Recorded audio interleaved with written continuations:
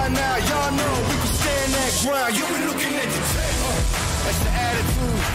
Got a little something that I gotta prove. From the bottom, we just doing what we gotta do. I put that crew on my shoulder, got a lot to lose. Yeah, going for that goal post. Blowing through the red when the road closed. Y'all know we ain't quitting when we so close. And the victory is really what it's all for. Yeah, you're looking at the champs right now. Turning up the amps right now. You're looking at the champs right now. Y'all know we can stand that ground. You've been looking at the champs. Yeah, I'm staying that ground. Yeah, y'all know you've been looking at the champs. Yeah, staying ground, going through it, no cap. You've been looking at the champs. Yeah, and y'all know you've been looking at the champs. Yeah, I can throw the pride, betting on myself, throw it all down. Yeah, you against me's lights out, and we can handle this right now. I'ma hit them with the one. We ain't getting tired, go the hardest. Two, gotta tap into where your heart is. Three, stand up for your people, that's for starters. And four, never sell yourself short on them all. Yeah, looking at the champs right now. Turning up the amps right now. You looking at the champs right now. Y'all know we can stand that ground. You been looking at the champs. Yeah, I'm staying that ground. Y'all know you been looking at the champs. Yeah, staying ground, going through it, no cap. You been looking at the champs. And y'all know you been looking at the champs.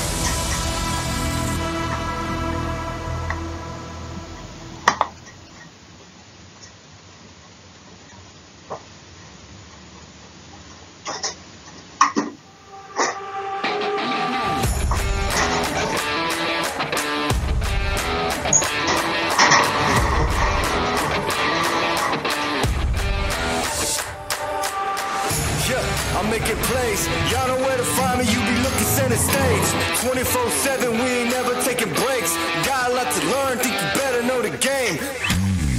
Yeah, y'all done hit the match. Finally got the belt, now I think I'll give it back. A 24/7 grind, put me on the map. I think you should try to study how I move, that's a fact. Yeah, y'all hit the match. I got the belt, and I ain't gon' give it back. Yeah, y'all hit the match. I got the belt, and I ain't gon' give it back. Yeah, I'm making plays.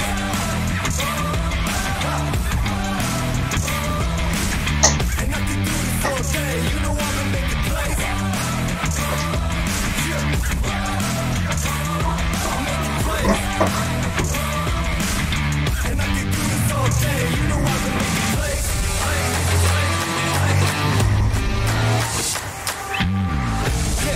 To the bank, yeah, they call me Showtime, y'all know who to thank.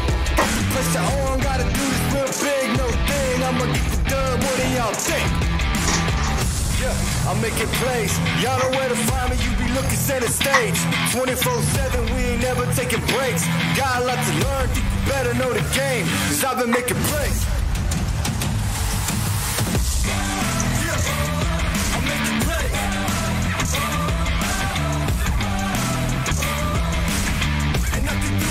Day, you know I've been making plays. Yeah, I'm making plays. And I can do this all day, you know I've been making plays. Keep for it all, yeah, the one that sings so. Keep for it all, yeah, the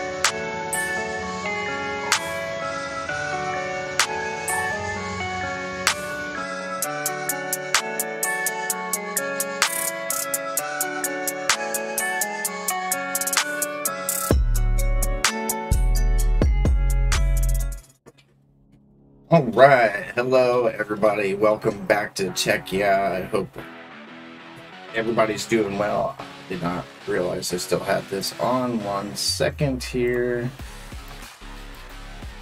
Had my monitor on. I don't really need to hear the background music per se. Trying to keep the mic from flipping as much. It seems to be picking up a wee bit better than I was expecting it to from this distance. So yeah, this is my office. It's kind of in disarray. You kind of see this stuff laying around. I've been working on putting this computer inside of this desk, and it's actually turned out really well. So well, in fact, that I've got it set up now for streaming. We're streaming via Debian 12 Linux, which I'm glad I was actually able to get going. It gives me a lot with using it as a platform. Now, obviously, a machine that's powerful enough, you're going to want to run Proxmox or TrueNAS or something because you're going to be running multiple virtual machines. But when it comes to running a single web server or service or whatever, these little mini PCs here, let me show you. These here. So this was like $140, $150 on Amazon.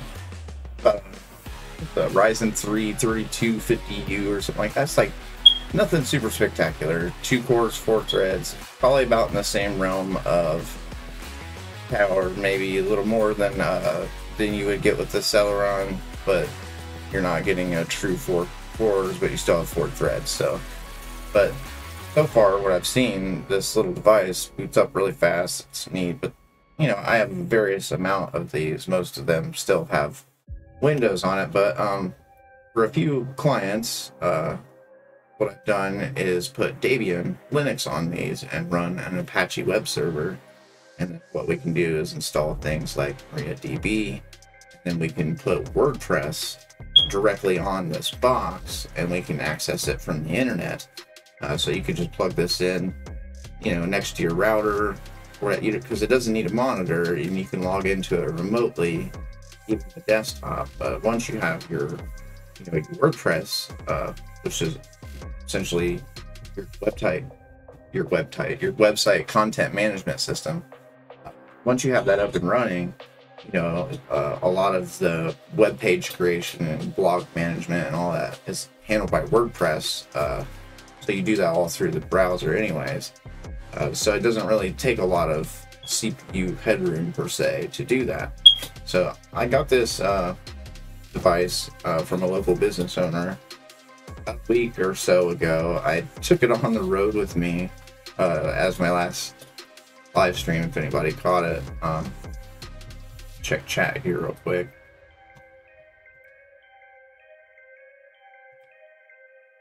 Okay.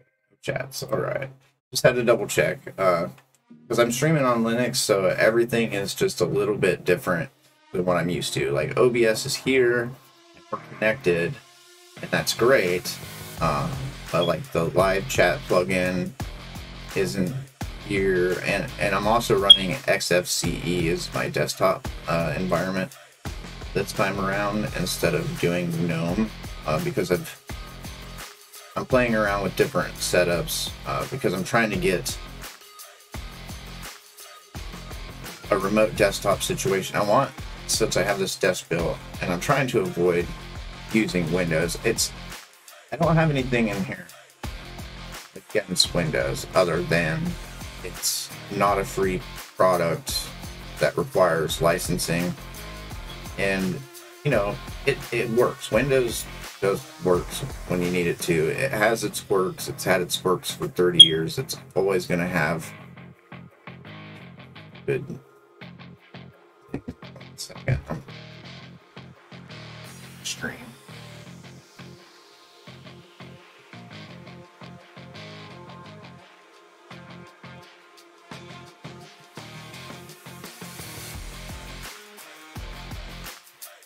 Store here in a minute.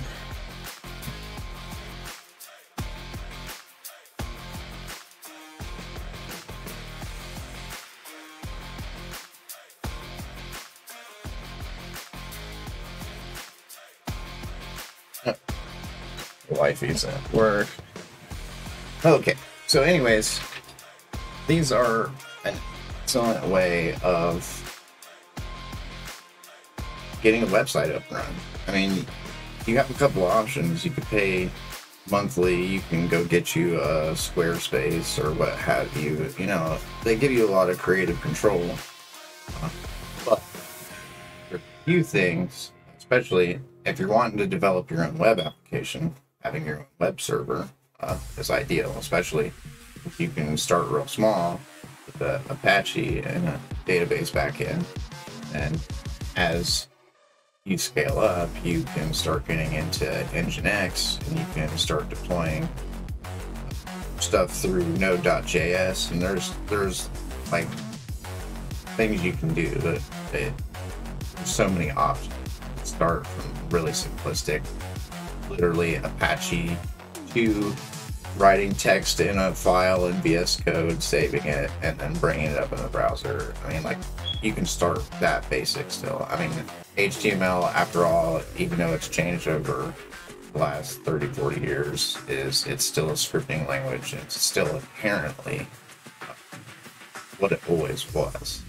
So anyways, let's get this plugged in. I've already logged into this and gotten the Windows 11 key that came with it. A lot of these mini PCs come with a copy of Windows 11, so if you want to run a server and you get one of these, it's a really good way to get a Windows key, because obviously you're never going to run Windows on this. But you might put it back on here at some point, you never know. So it's good. You might have another one. You might be like me, have a gazillion computers, you never know when that might come in handy. Anyways, what I've done with the desk here actually is I've integrated my HDMI capture and everything into the desk here. So I'm just going to plug this into the desk like so. And then go. Let's get our mouse keyboard set up here.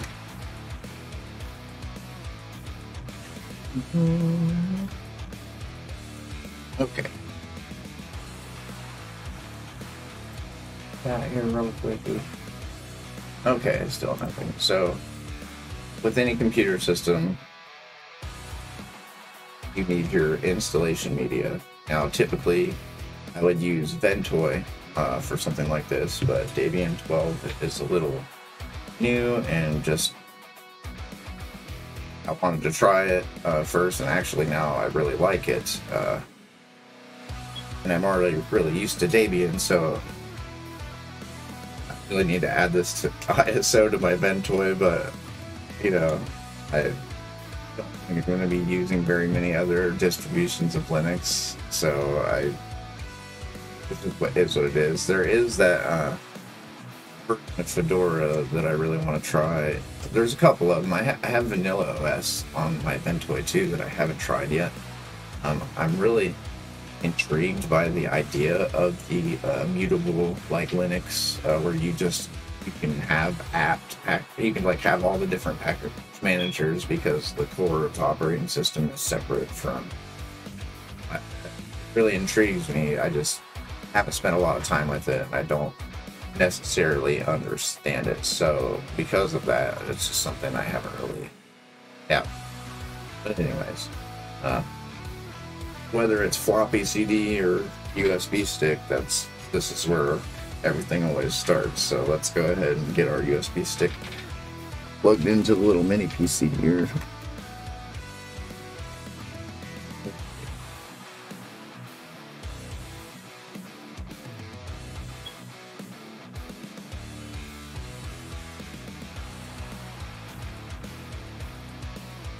Not sure what the sequence of numbers would be for the BIOS. Oh, that's what I mean. This thing just like boots really, really fast. Okay, so we have EFI on.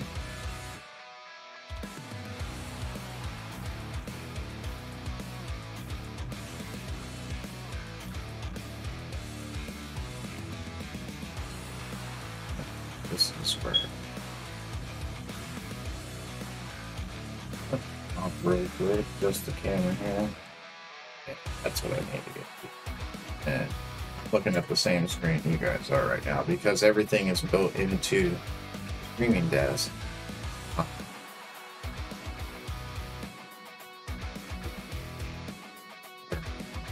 Because everything's built into the desk, that's kind of the overall goal. I wanted it to be this way, so I could do everything live, but not only if I was going to use it for a stream, just for the simple fact that I don't need a separate monitor. I don't really need to separate anything. I could just set a tower here under the desk, plug it in, put the HDMI cable in, and boom. You know what I mean? Convenient way of plugging the system in without having. Oh, secure boot is already disabled, so that's odd. I've not seen that yet on any Windows 11 system that I've got. Even these mini PCs typically always have secure boot enabled, so I guess okay.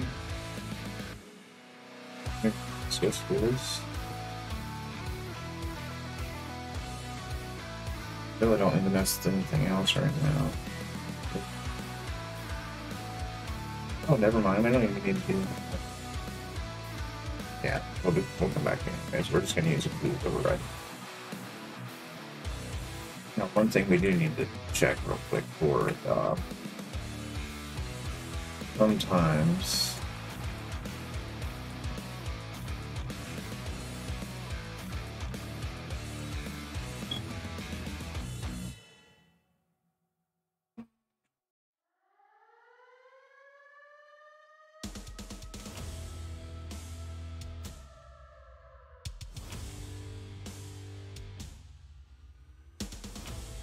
What we're looking for is a power setting, actually.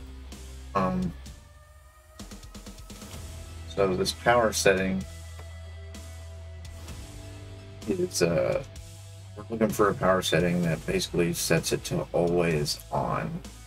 I have little to no idea exactly this.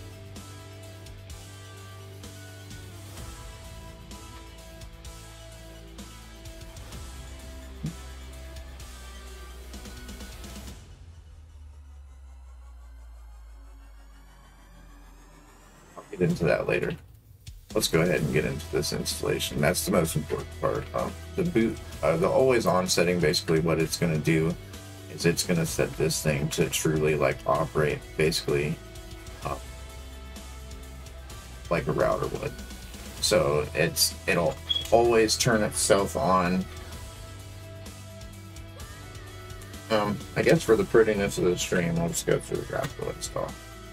This thing, for being 2 cores and 4 threads, is chewing through the operating system 3 times. I mean, it's a USB 2.0 flash drive that we're operating off of, so it's like literally the slowest flash that you can imagine in the world right now.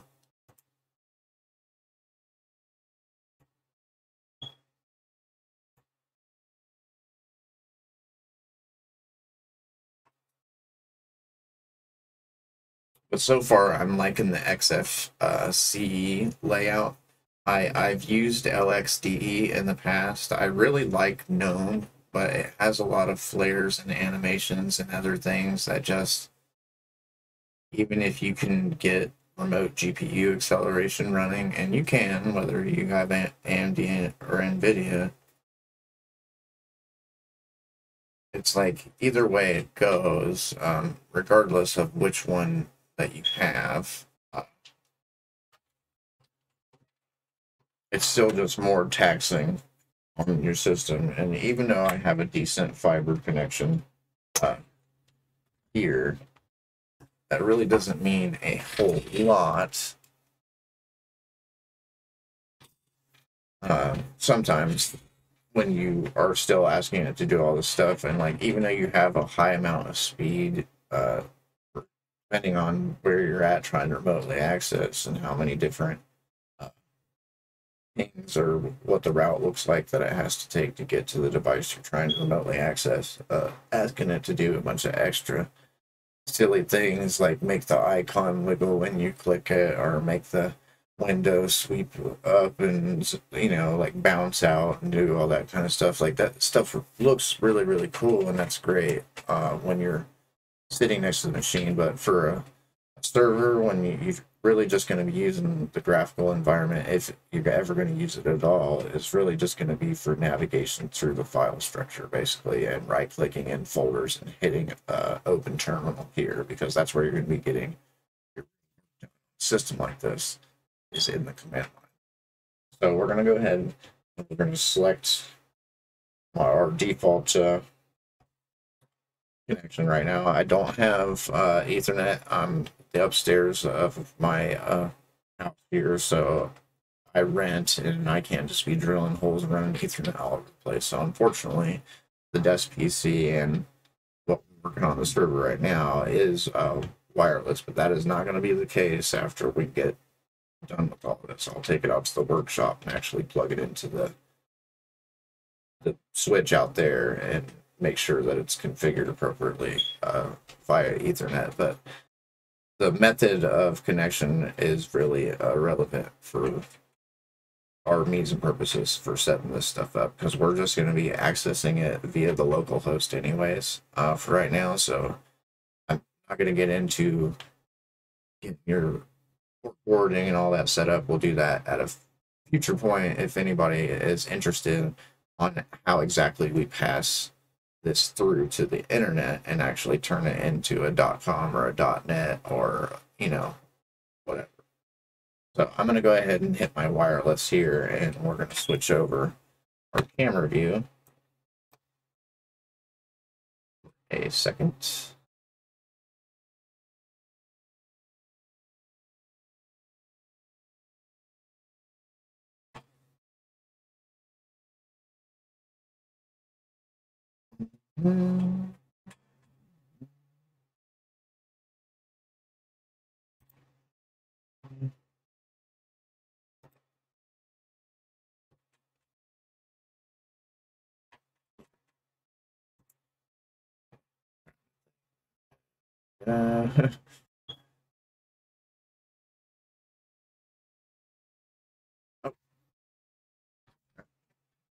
The Wi-Fi.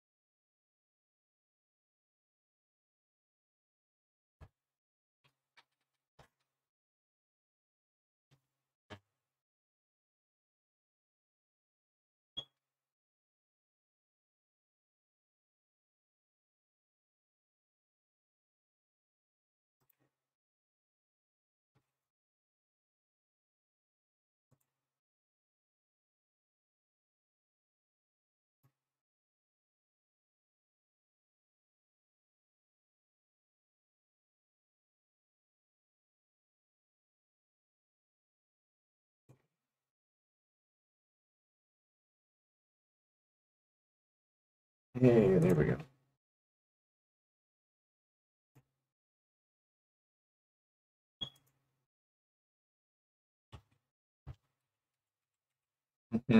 Yeah, you guys thought you were gonna get my Wi-Fi password. Yeah, there's a reason that I did that.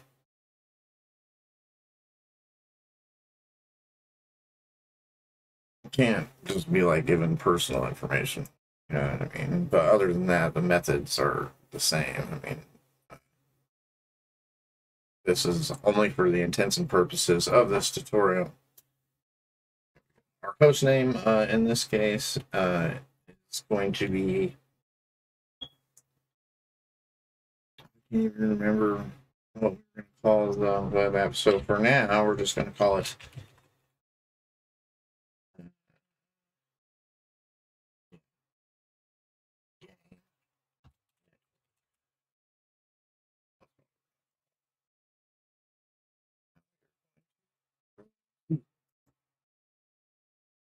Main name we're going to leave blank. That's kind of not important for our purposes right now. That's for in the future.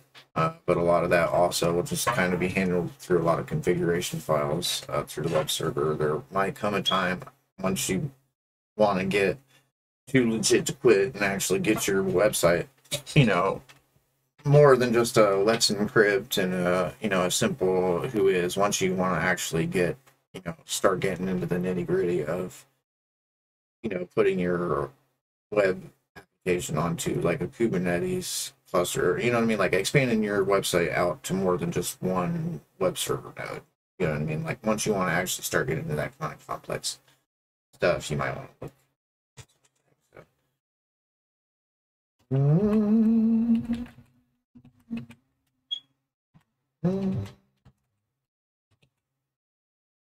Okay. User is going to be game.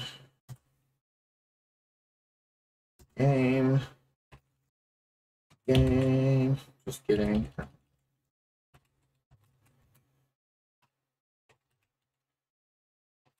Okay, so these two areas that I just went through are very, very important. That we distinctualize that they're two very different things.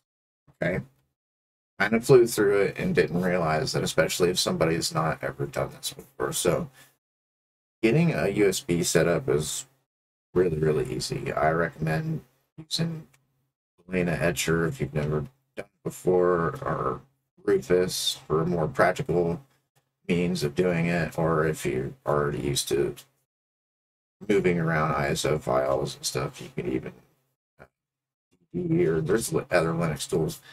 There's several ways to make a USB drive, but if you're on Windows and you want to try something like this out, the great thing about the newest Debian 12 is that the live version actually gives you the option to persist the live install, and then you can get all your package updates through app, which is really, really neat because Debian's kind of slow to adopt certain things. Like they've had a live distro for a while, but you usually didn't have the option to install the live distribution. You had to download a separate ISO, so that's different now.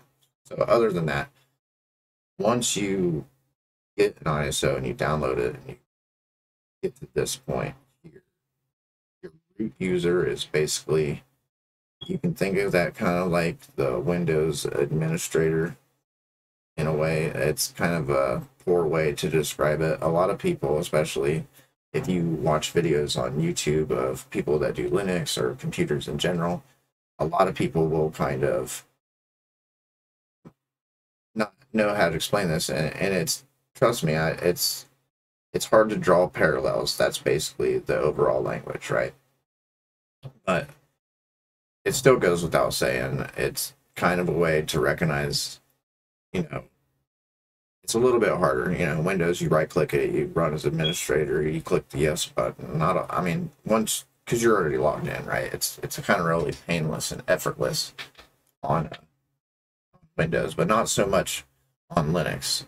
Things that you want to execute as root in this case, or as super user, when you want to do that, everything in Linux is a file. So once things are edited, there's really good potential to screw things up. That's the problem. So especially not so much with like application installs anymore, that sort of thing, especially through apps, which is one of the reasons why I like Debian so much, is relatively easy. It's kind of painless, but at the same time, it's more complex than doing something in Windows. There's no right click running as administrator, so you really have to kind of get used to the command line. But in the beginning, at least, especially, which I will show you because we're going to go through this, that's the setup process, because we really don't ever want to be using this password, especially in Debian, other than we'll use it once to switch user to root after we very first install the operating system. And then what we need to do is user mod our game user into the sudoers list, and basically make the game user sudo administrator. It's funny how it works out. It's super user do or whatever, but it's funny because sudo psud, that pseudo spelling of sudo is like pseudoscience. It's funny. It kind of works out because you're a pseudo administrator. It's it's just too convenient how that worked out, I think. But like I said, I'm just basically a casual Linux user through the years. I'm a CompTIA Net Plus certified, and then I went through the A Plus stuff, but I never like paid for the test because especially if you look at like building PCs now, like the A Plus certification is a lot different now than what it was. Because like even my Net Plus, I have like the grandfathered Net Plus that basically is perpetual forever, where new entrants have to retake every 2 to 4 years or whatever it is.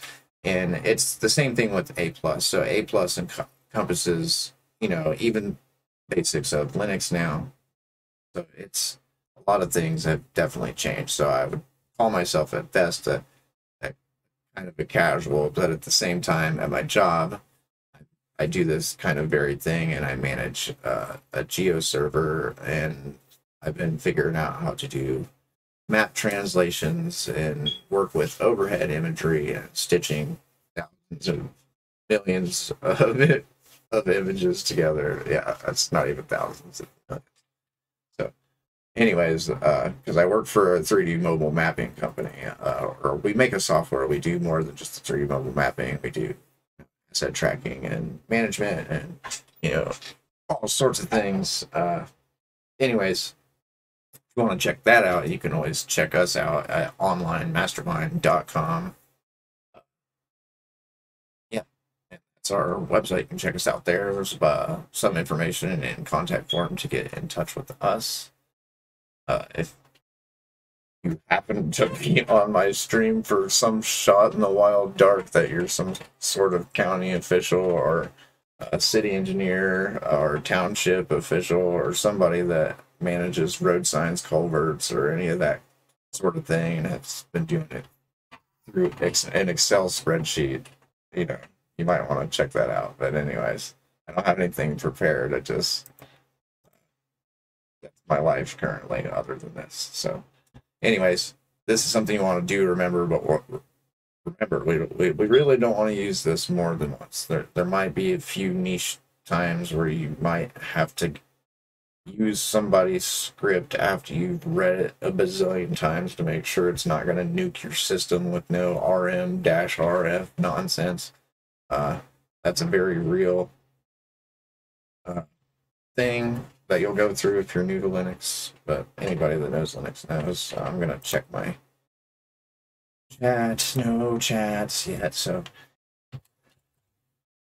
we're going to go ahead and set the root password. Make sure that you remember it well. Write it down somewhere. Do not forget it. It's not a good thing.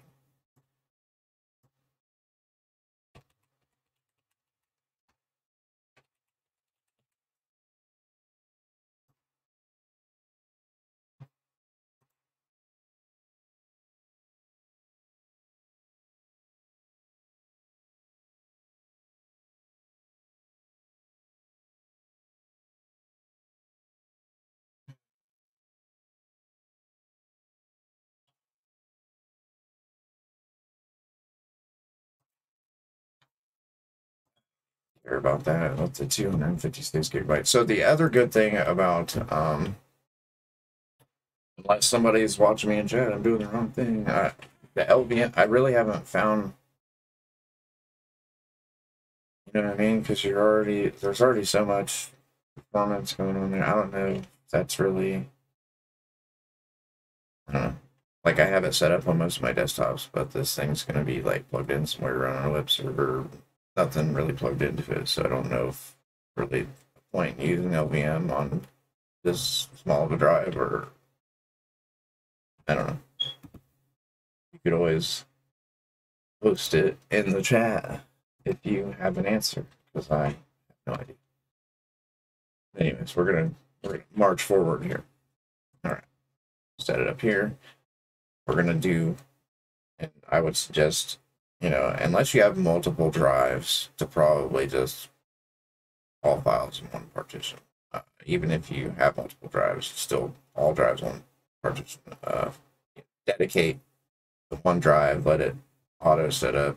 You know what I mean? It'll set up swap space and all that stuff. I used to take such pride, back in the early 2000s. I'd manually partition a drive and swap, and I knew how to set up extension 3 and all that stuff. Like, I could actually make a computer run Linux. A lot of people didn't know how to do that to their computer. They got it from like Radio Shack, and it ran Windows, and that's all they really knew about it.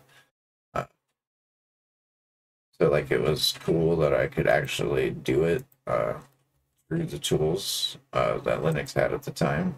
I used Mandriva or Mandrake Linux back then. To anybody that knows what Mandriva is. It was Mandrake Linux first. That's why I used it. I didn't really care for the name change to Mandriva, but I still used it while it existed. And they kind of still exist as like a cloud huge sort of infrastructure. It's not really a remote desktop. It's like a remote machine. I don't know, but their technology might have been absorbed into Zen server, actually. I'm not 110% sure. I just know that they had an awesome version of Linux, and that's what introduced me to KDE desktop environment, and like having multiple desktop environments. That got me into Linux back then when I was in high school.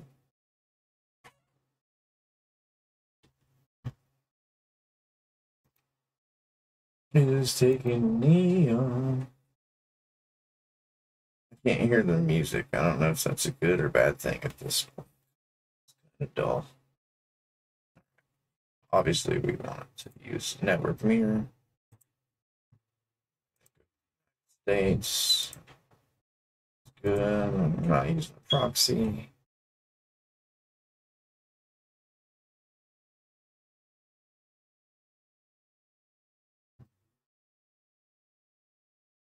Okay, and one of the crazy things that you're actually going to see here in just a second is that we're going to go with XFCE, obviously, for now, because that's what I've been using on this other machine, and I like to stay with what I have fresh in my head. And I'm liking the very simplistic nature of this, especially for a remote machine. Yeah, you're almost Windows-esque bar, but it's on the top of the screen. I'll show you.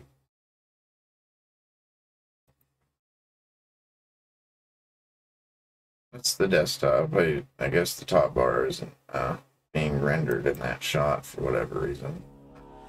Sorry if that music just restarted. I am terribly sorry about that. I did not think about that. It's probably been playing long enough to change. I didn't mean to be switching over to that input at all. Just wanted to show you kind of what you see in here in a second. That's just what the desktop on this particular machine looks like at the time. Now we be in a popularity contest. Yeah. Okay, so we could just set up, all this stuff, and even get our text client set up for remote access through here and take the the auto setup method. But if you've not ever done it, then I wouldn't recommend doing it that way, because you're not really going to know where to be operating in and out of unless, of course, you've seen something like this. So for now, we're going to unselect Gnome, select XFC, continue, and it's just going to keep pumping. We're going to keep on trucking. Trucking.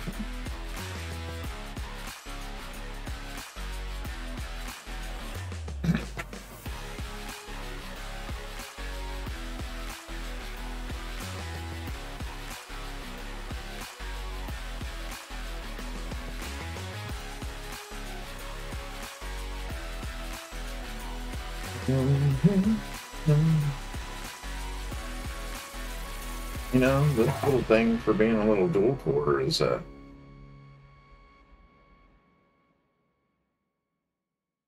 glad we didn't get a Celeron.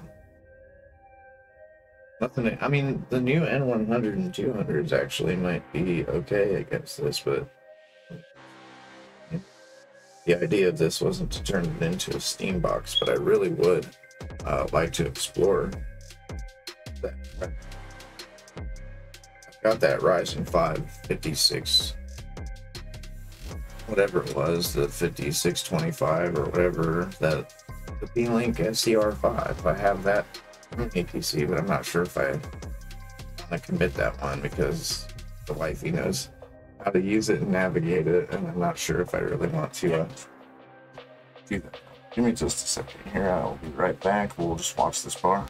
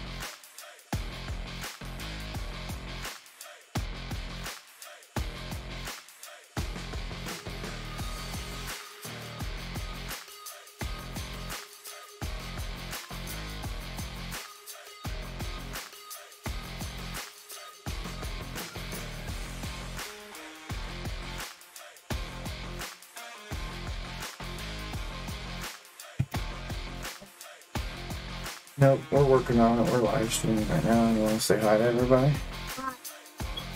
Hi. Hi. My son, Bub.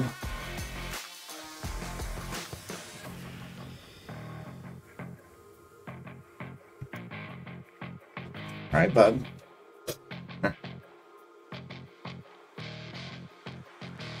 Alright. Installation is complete. Time to blah blah blah blah blah blah. So we're good to go here. We'll go ahead and click continue. Yep, it's pretty much almost done, buddy. We really got too far to go. We'll put in a couple of text commands to install our web server.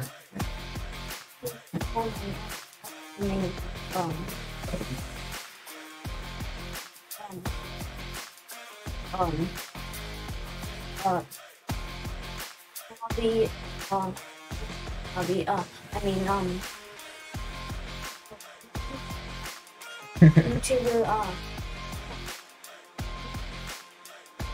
Uber clog. it's actually. What did you say?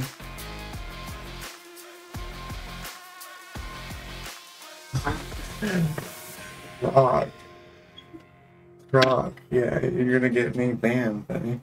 I mean. Croc. Okay. Yeah. Croc. Okay. I got you, buddy. I wear clocks. You do, which is funny. All right. Kidding. Game.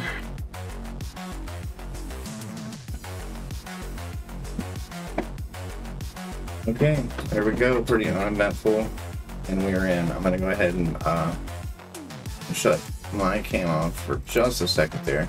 So as you can see, this kind of a mix between like modern and Windows 1998 in a way. It's like a real, but at the same time, you've still got your multiple workspaces up here. You have all your modern, amenities. You have this very useful menu that you can bring up over here to, which anywhere you right click, it's It's funny too sometimes when you come from like a Windows 11 where you have to right click and then go to click and then click more options and that, you know what I mean? Like, but you have all just like this stuff by default here. Not to say that Windows doesn't have similar things, but it's just sometimes this very plain and simple looking interface is still very intuitive. I like. Anyway, we're going to move forward now. So we'll go ahead and open up our terminal and okay, buddy. High five. All right. Okay, so like I said before, we do need to switch user. Command that we're not really going to ever use very often unless you become a systems administrator of some sort, or you're going to be managing a lot of user accounts through a Linux machine, which is very possible. It's really easy to set up one of these machines and use it as it's like a desktop server where you could have a bunch of thin clients connecting to it via XRDP, etc., and you can have a bunch of different users on the machine. But anyways, this is where we want to remember SU, which is switch user. We're going to switch to root. This is where we want to put in our root password. Now there's no glitch there. You didn't see anything, not even little asterisks get typed in, because the way the Linux, the bash terminal, the way that works is by default any passwords that you type in are passed. So if you fudge it, you have to type it in again, and if you fudge it, depending on what you're doing, too many times you'll just have these cases. Now in some cases you can just keep repeatedly doing it until you get it right. Kind of scary in a way, but most of that I think is on supporting. But anyhow, so it's something to keep in note. If you think you fat fingered a key, just hit backspace several times until you think you've gotten it and just retype it in, because it's better safe than sorry, especially when you can't see the characters. You weren't seeing things there, that's intentional. So the next thing we need to do is our sudo that we did before. It doesn't make any sense to me why I need to sudo something when I'm root, but if I try to do user mod little a big G, what's going on? Keys thing. Then I do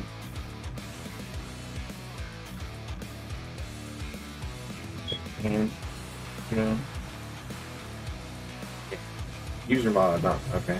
But now if we hit the up arrow and reprint that out, put sudo in front of it, now it's going to say, okay, so now we just need to push this. I always do that. It's like I'll go for a little while without setting up a Linux system, and then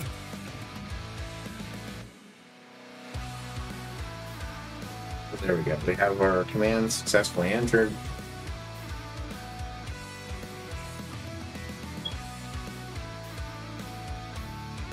Okay.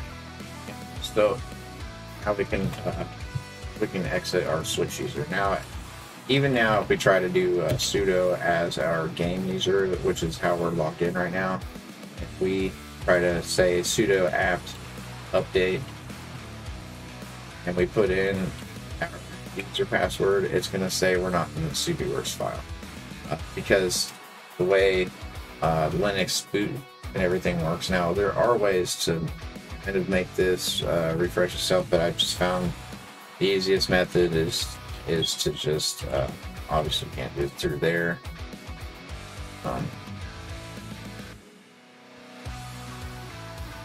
So it's easiest to just get out of here, click up here at our username, shut down.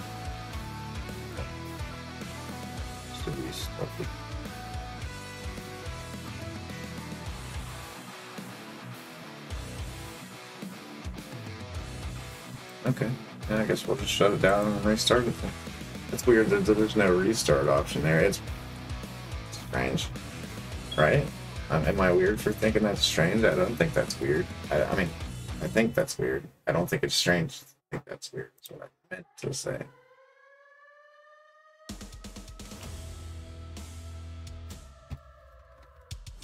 Alright. See how fast this boots. Just press the power button.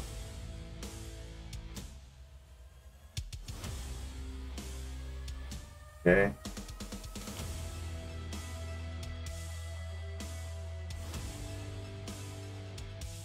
Dude, you know, for a little dual core 4-thread, I mean,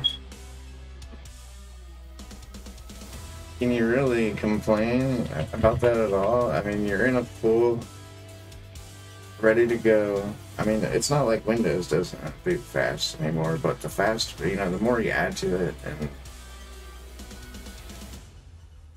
that, like nowadays, as soon as you get all your Steam installed, and even a new install will get slower than that with Discord and everything else that you're.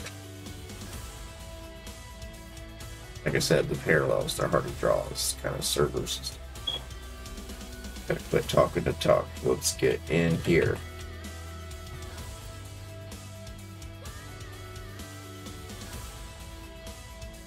Have to bring our terminal back open again, and we try to update.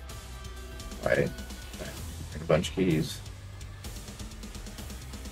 Just kidding. All right.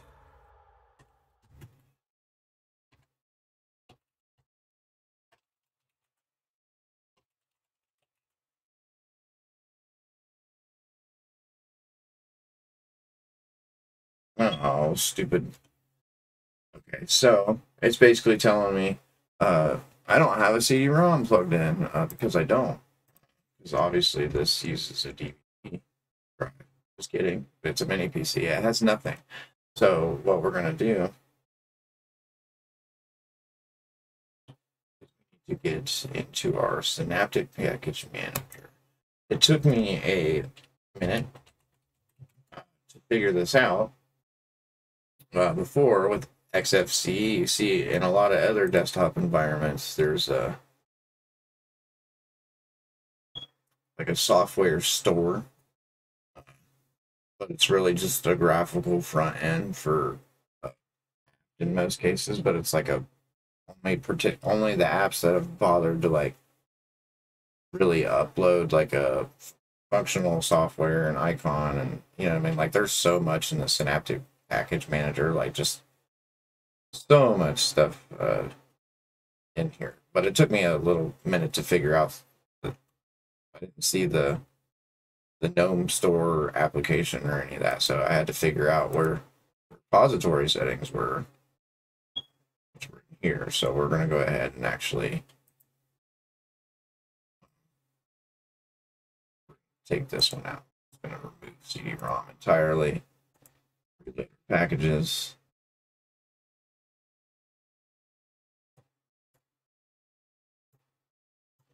Go back here and do that one more time. All of our packages are up to date.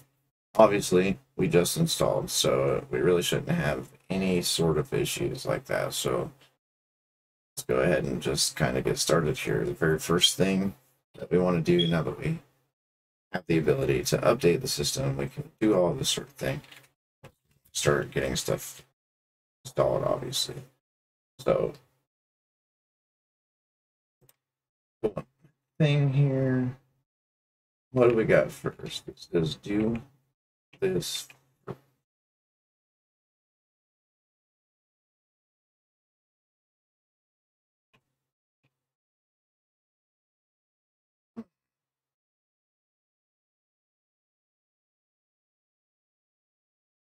Interesting. So I have this text file that I had put together, but it seems to be half missing for whatever reason. Just one moment. So what we need to do, I guess, we'll just start with the basics at least. We'll do sudo apt install, is it Apache 2, and then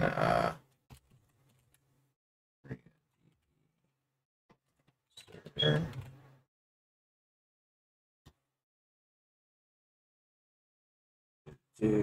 What else do we need?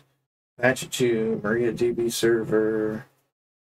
It's really going to be it.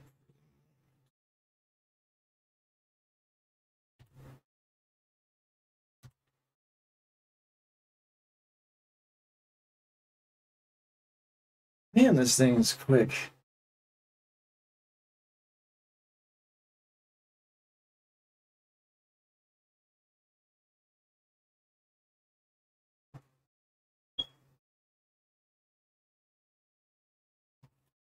For a little, you know, I'm surprised, I guess. I'm not surprised, but like pleasantly amused. I'm definitely excited to get this kind of performance out of this little thing. Okay, sorry about that.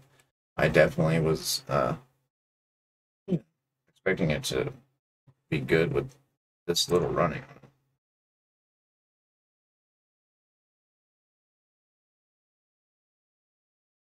And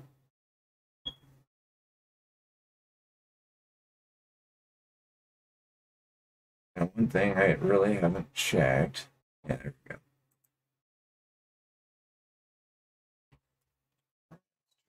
Off.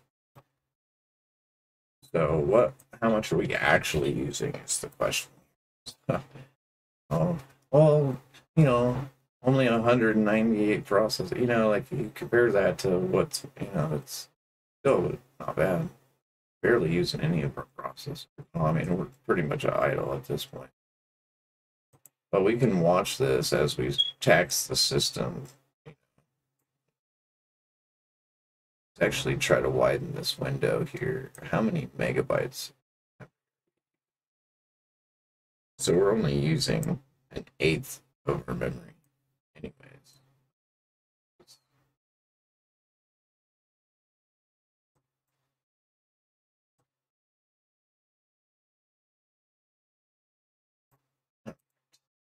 This capture card isn't as good as the XR1 Pro out in the workshop, so the frame rate isn't as ideal. I mean, it's not bad, but it's not as good. For sure. So we have our MariaDB server. That's moreover something we'll get installed in a moment. The first thing we need to go ahead and do is just open a web browser and type in localhost. And that's our web server.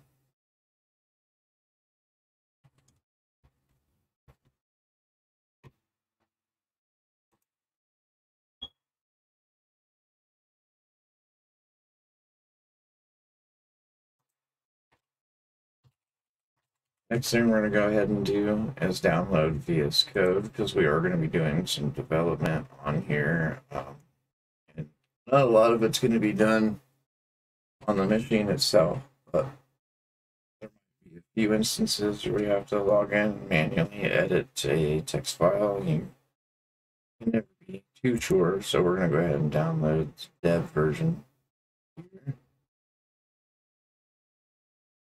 And we're going to show you other way to install an application via Linux. So what we're going to go ahead and do here is open up our file manager.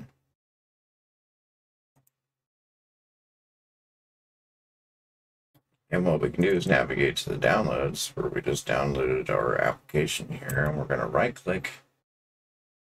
We could right click the application itself, and we could, but see how this wants to open it with an archiving application. In Windows, you would have, a .exe file.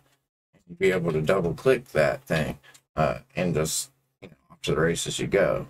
That's not going to happen here.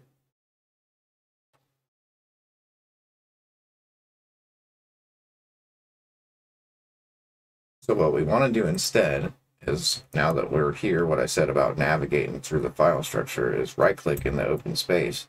And what we're going to do is click Open Terminal here. And if you notice, we have squiggly line downloads. Now, when there's in Linux, squiggly line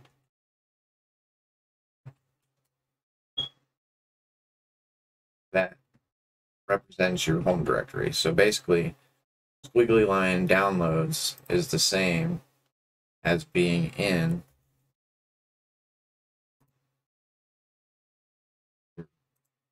home folder downloads, if that makes any sense. So now that we're in this location, what we want to go ahead and do is use our sudo. And then what we want to do is use dpackage in this case. So dpkg option -I. Or if you want to get old school, you could do -- install. But I personally prefer just -I, especially when you're doing this. And really all you have to do is type in code, hit tab. That's going to complete the rest of the command for you. Hit enter, put in your password.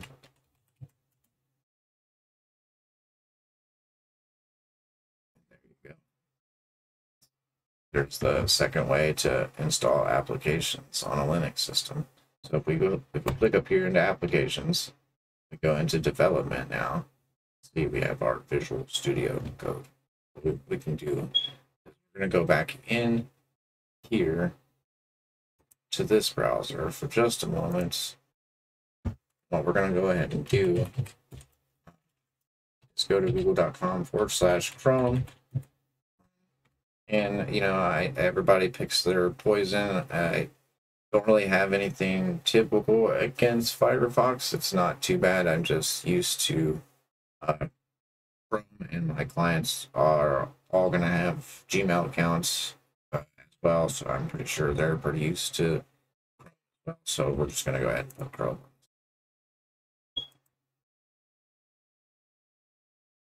We could use the free Chromium, but personally, I use paid services through Google, so I'm going to install the actual Google.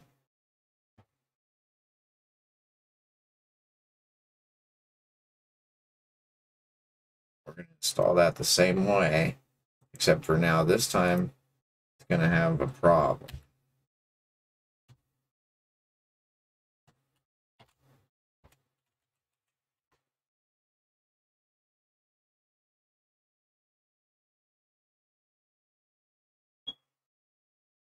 So what we're going to do now is do sudo apt update. And it's going to tell us the wrong date. So what we're going to try to do instead is we're going to do sudo apt upgrade and force it to tell us to do it. So now that it's forced us here, it says, oh, it's a problem with this Google Chrome. It's missing some dependencies and whatnot. So what we need to do is put in our sudo apt. And what we're going to do is exactly right there what it tells us to do. We're going to do --fix -broken or hyphen, whatever you want to call that, and space install.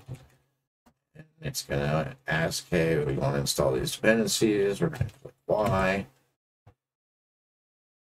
type Y, then hit enter. And now that we have that completed, if we go back up to applications here and we go down to internet, you can see we have good old Google of the Chrome. Now we're not going to sign into it yet, but we definitely are going to close Firefox because there's no reason to have that going. We're going to close this. We're going to keep that open because I'm interested to see once we open. Sorry about that, it dropped something.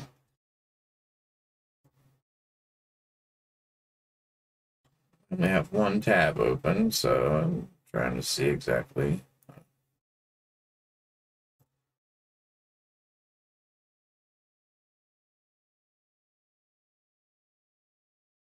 So it's definitely a resource hog, if you can see, you know. Oh, hold on a second here. Call from the waifu.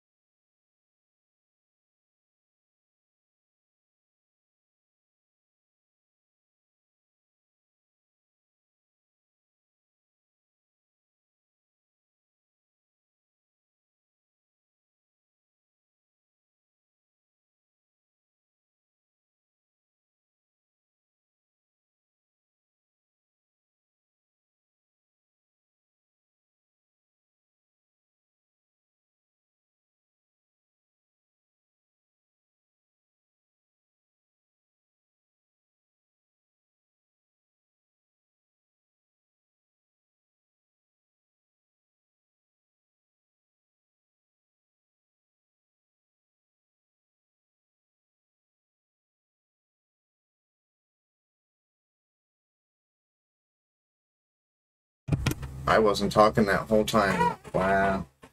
I am sorry, you guys, if you had to sit there and watch me silently go through all that. I do apologize. We've had a couple of views. Shout out to anybody that's popped in and wondered, what the hell is going on here? What the hell is this dude even doing? Essentially, right now, I'm just kind of getting an idea what our overall performance is. Oh yeah, that fan's kick.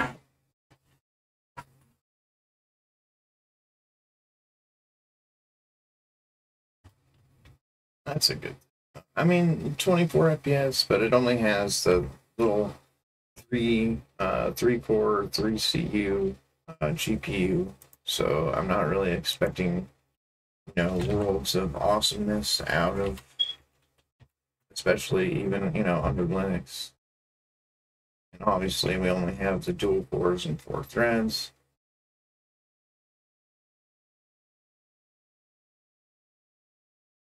And we'll check out this Mr. Beast video here. Pretty sure audio set up for this. So make sure we turn this down just a little bit or it's going to kill.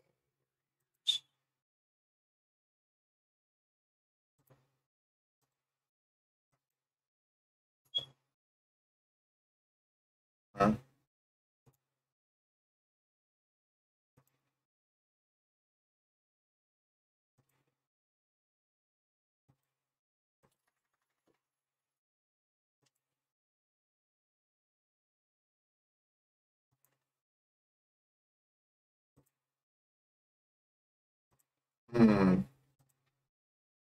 Don't hear any, I don't see any audio playing, you guys.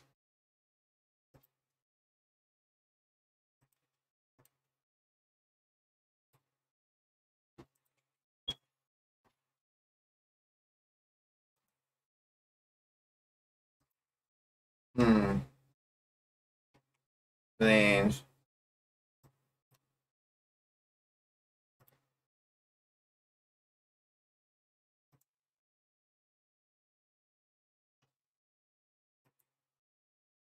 How's it working?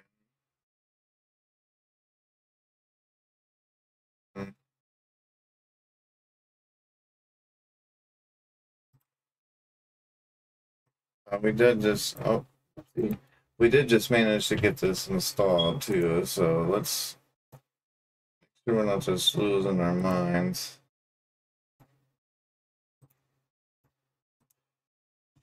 New Linux command.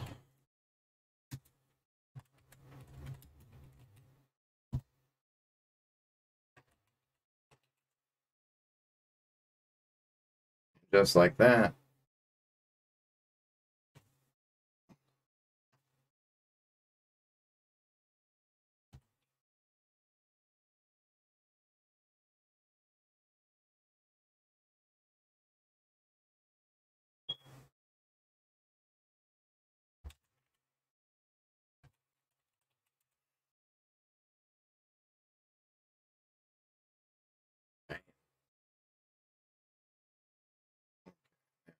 Investigate our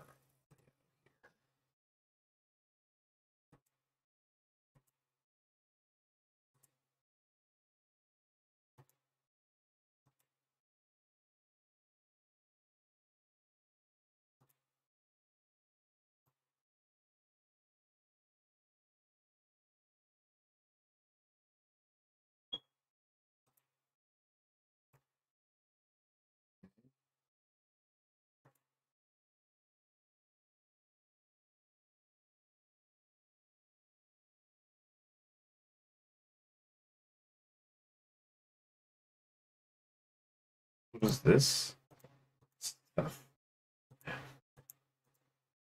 Look at all, add it all. It's setting itself off, so you see that?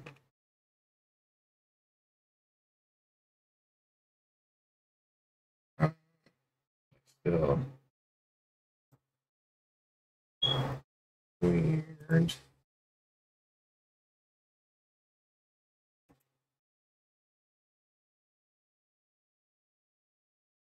We should definitely be getting some audio. It's a little annoying.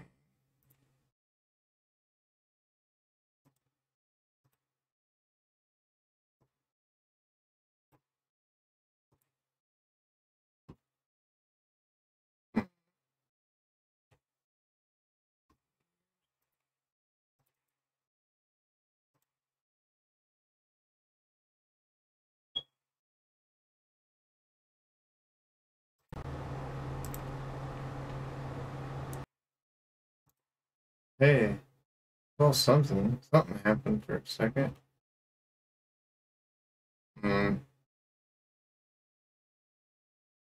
Yeah, that's something to figure out at a later date. I really don't care if the audio works over the capture device right now. It's like, what do I want to actually try and fix? But at this point, it's like whatever if it plays the audio or not. Obviously, got some screen tearing here because it's a cheap, terrible graphics card or capture card that we're using. Just a little $20 HDMI input special. We definitely upgrade the unit here in the office before long, but you know, the viewport says 720, but we're rendering at 1080p without any drop frames, so that's about as much performance as I expected out of this little machine. I really wish we were getting some audio, but really not trying to play other people's content either. It's not a views thing. It's more of a just trying to figure out exactly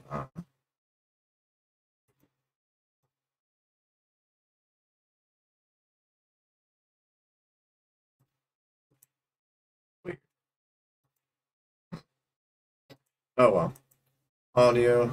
I know the audio works definitely under Windows. It's just something I haven't quite ironed out with this Debian setup quite yet, but I do want to try and keep the stream box setup running Debian up here in the office just for the sake of the low resources, the snappy loading, because even the games that I may play on this system up here is going to be like Lich King to log on to our private server.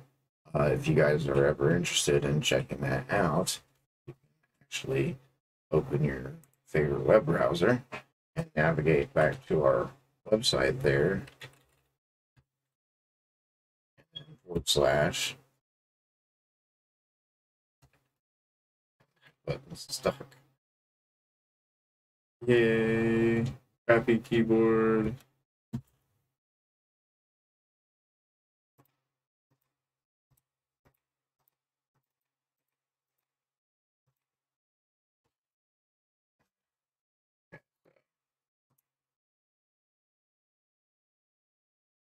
Jeez.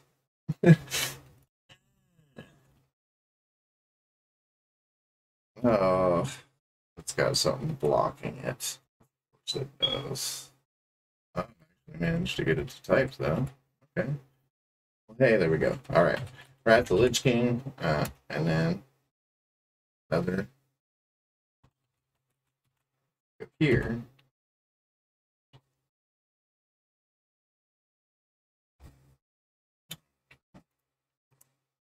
Server status. I'm sure there's nobody on, but no players are currently online. But invite. Happy talk.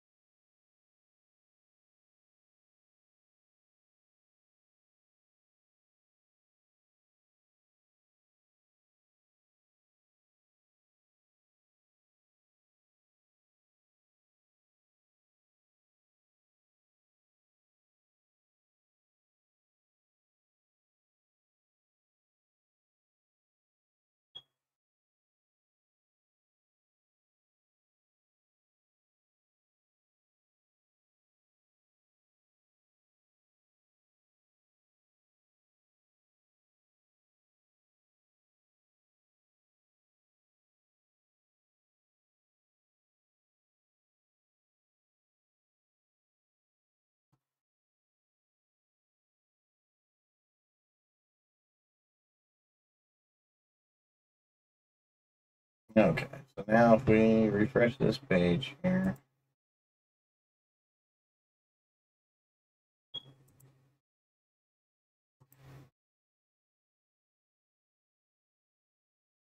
There I am.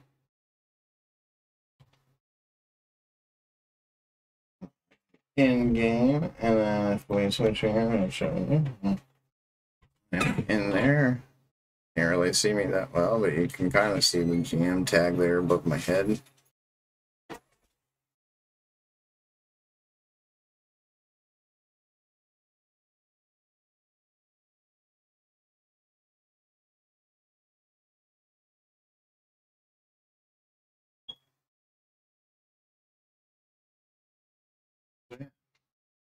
If anybody's interested in making something, you know, I'm sure if you've seen videos on YouTube, you've seen stuff about Turtle Wow and a few of these other, you know, popular private servers, because they do something that Blizzard won't ever do, and it's allow you to experience one of the coolest moments in the game's history for free. So if you're interested, you can definitely check out this page here. You can click on register. It's kind of a simple interface here, but it all does work. It's kind of a work in progress. Definitely something to check out if you're interested in helping build a community, or like to be a GM on the server. Definitely interested in speaking to anybody, especially if they have a few years of game knowledge under their belt. But anyways, outside of stuff like that, I'm kind of testing the system, making sure it's all going. Go ahead and start getting in to actually doing the web server bits here. So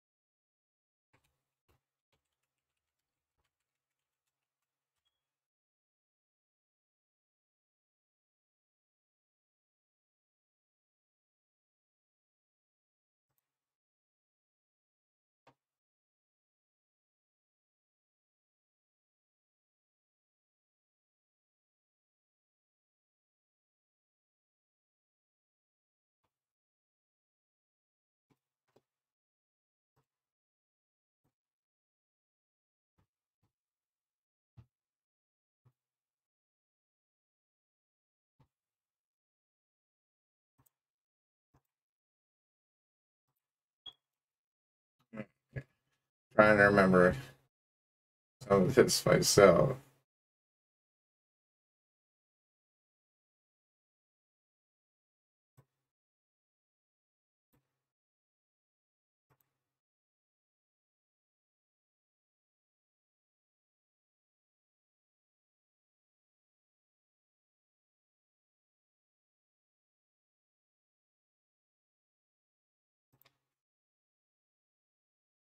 Yeah. So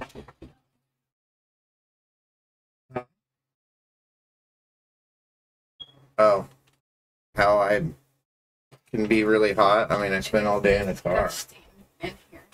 Like, it is nasty, disgusting. Yeah, because I need all that noise. Turn on all the noisy stuff. All right.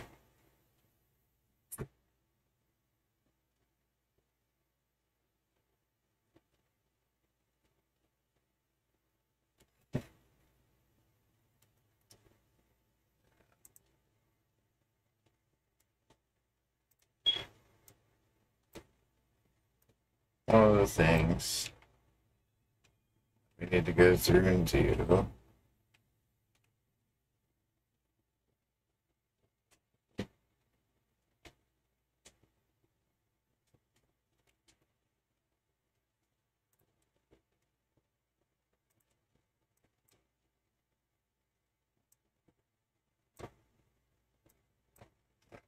trying to configure my windows here a little bit better. Okay, here we go. That's it. So we need to do sudo apt install.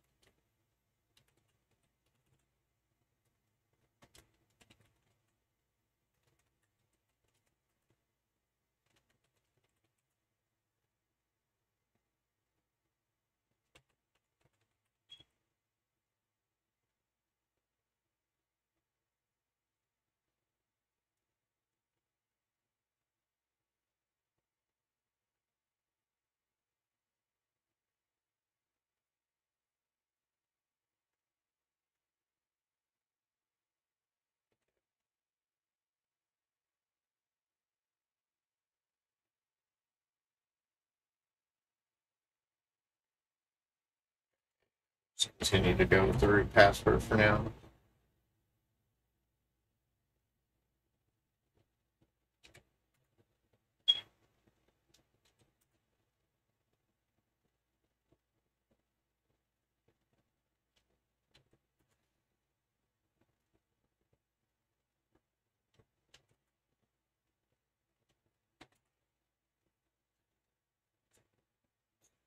Okay, so that allows us to go through and create a basic setup for the database. We'll add a separate user that is going to be actually doing the adding the WordPress and other databases and stuff like that. We'll have, full control, but not full control, if that makes any sense.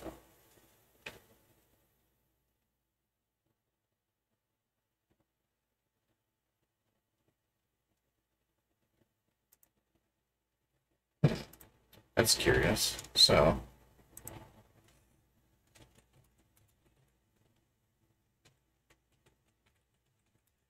you sudo system control.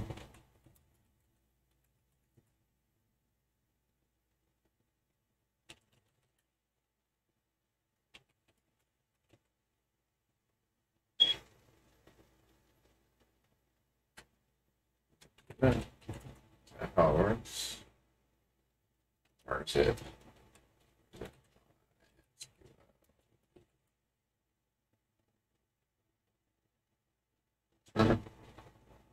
Okay.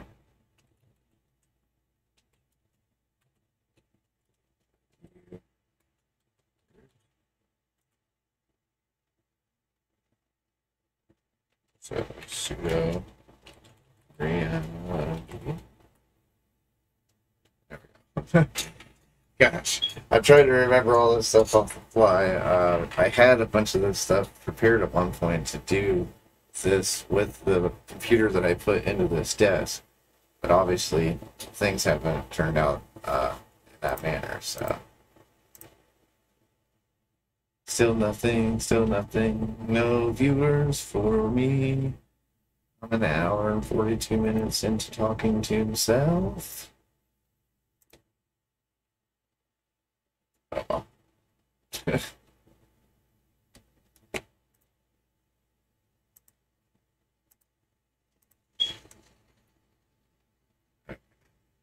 So the first thing we need to do here is we're actually going to exit So I don't want to do anything there just yet, I don't think.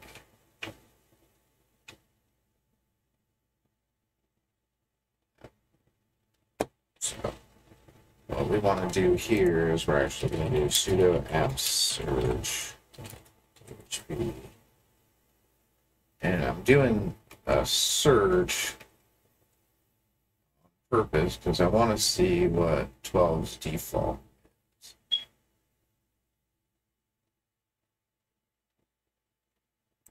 See the package that just says PHP with nothing else.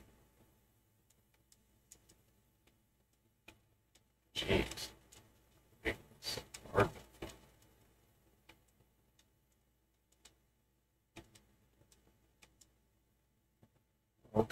Where was just PHP at?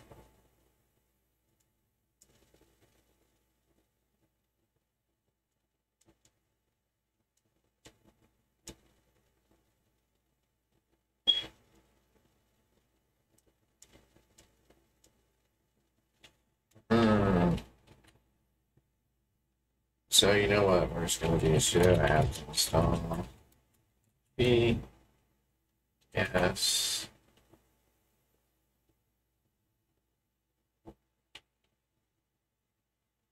8.2. Oh yeah. Okay. So its default is 8.2. I'm glad about that. Actually.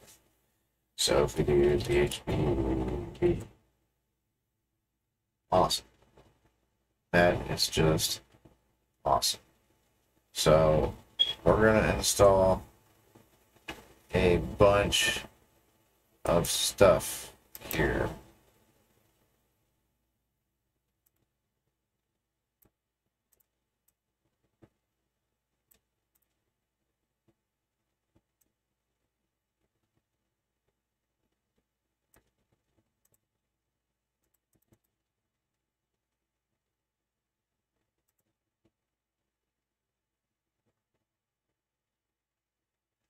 Okay, so we need a bunch of stuff we're gonna have to type out here. So we need to do sudo apt install install. All right, so we need PHP girl, PHP GD, PHP MB string, PHP XML, PHP XML RPC,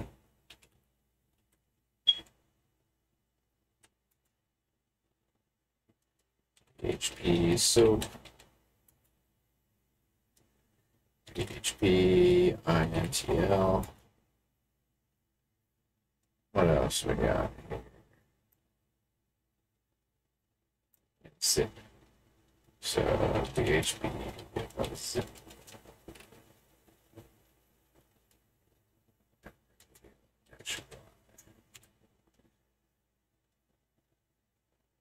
Zip.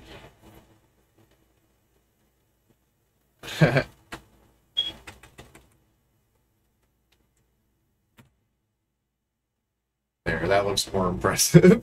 that looks like I might know what I'm doing. Maybe. I've been known to mess stuff up before. So, still good here. Alias C equals clear. See what I did there? I can do it this way too. We can do alias. Banana. Oops. Shoot up.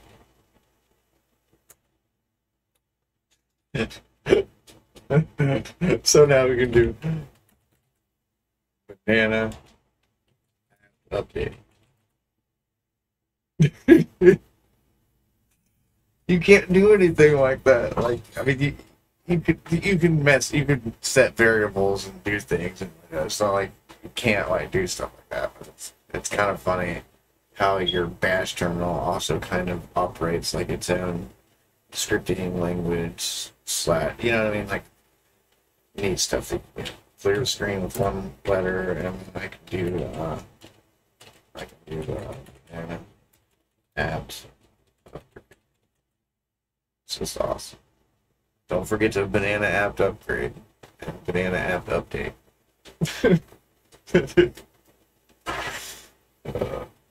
Fun stuff. Anyways, back to this boring stuff.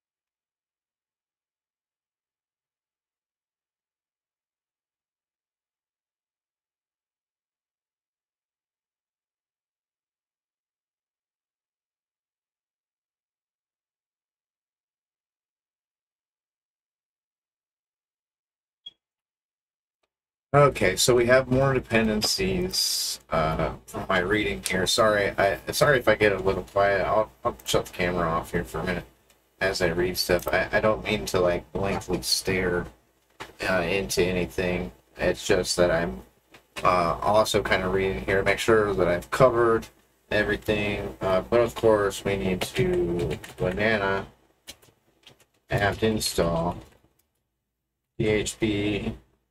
We need EC2, PHP,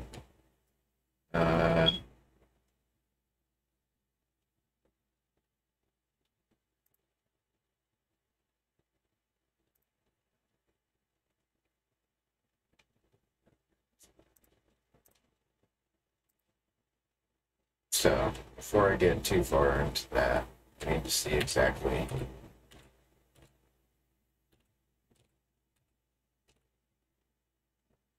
Okay, so we already have NB string, zip, GD, curl, XML.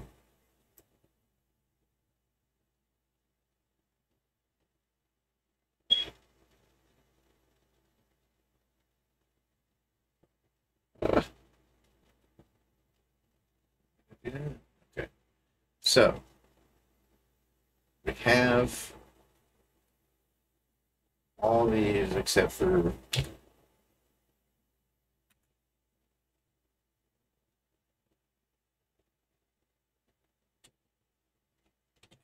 so we need EC2, PHP, imagik,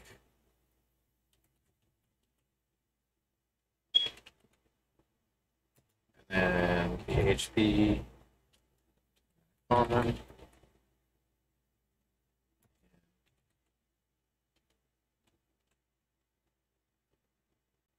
OP.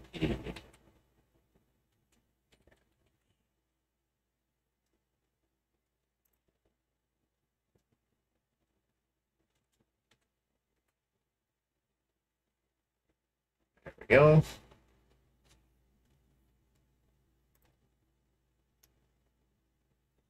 Now we want banana app install lib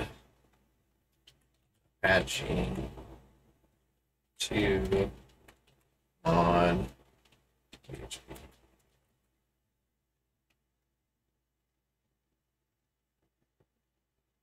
Okay, so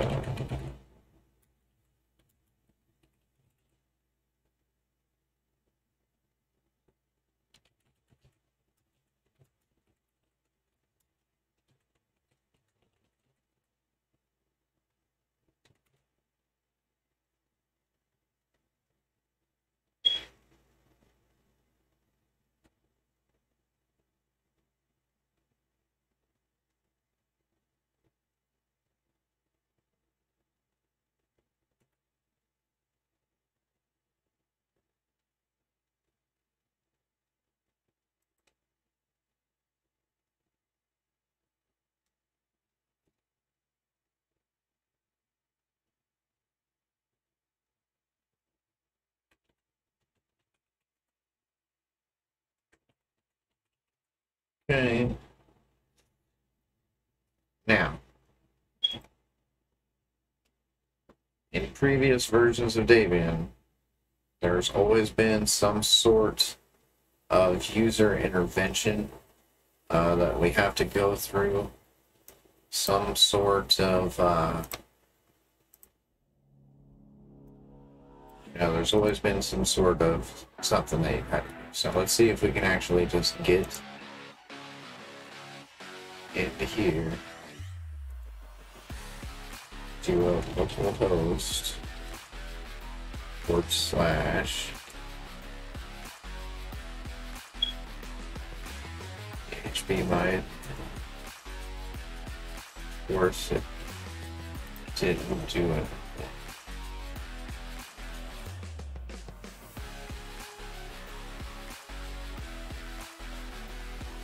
So,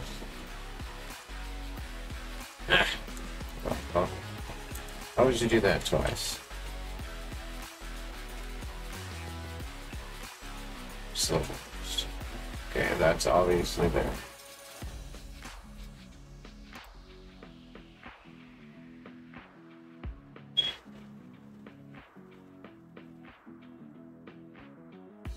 Okay.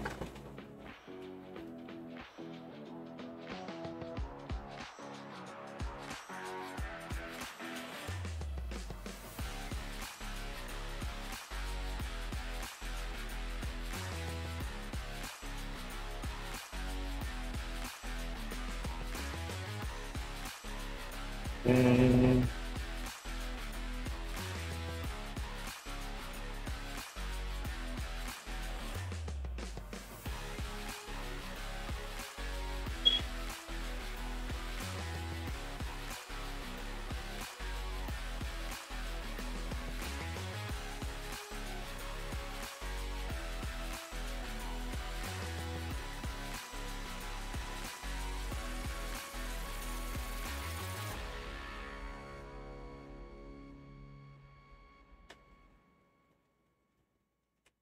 I didn't explain anything.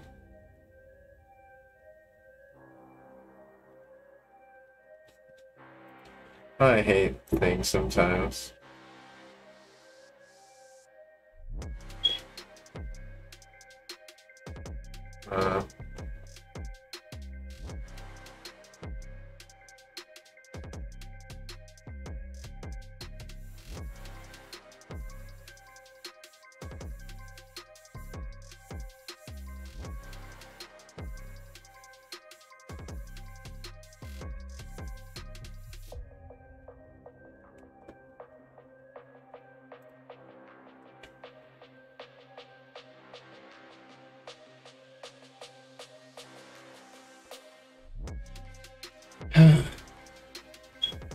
Trying to remember how to do this.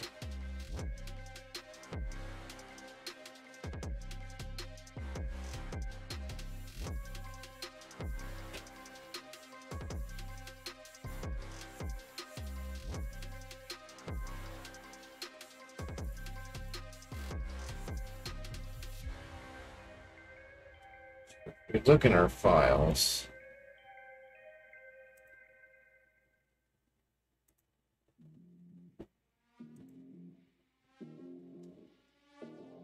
This directory right here.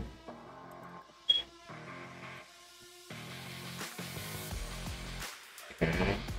Now let's check the other one. Okay.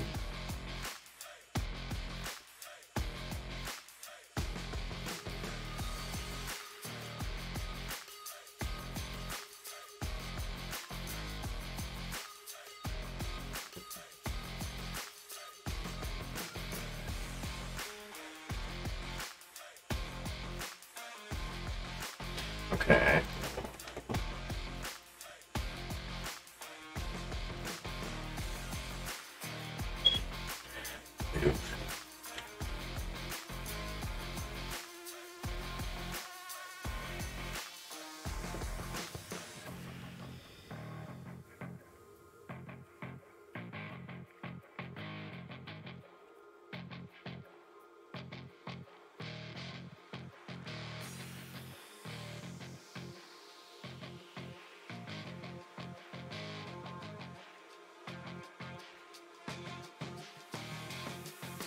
every time.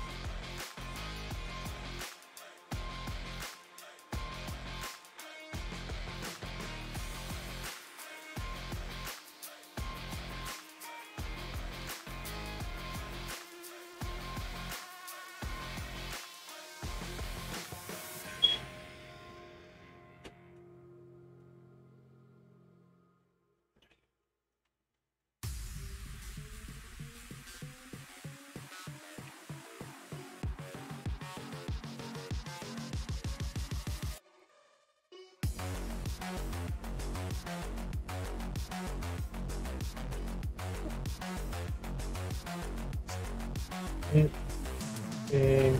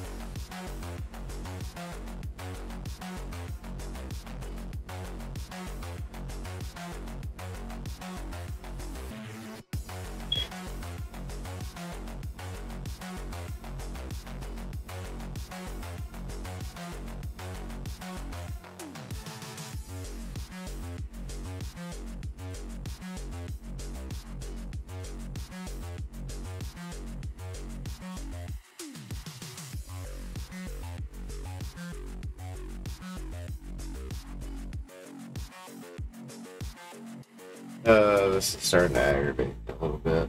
I can't. The best way to do it is just to compile it from source, but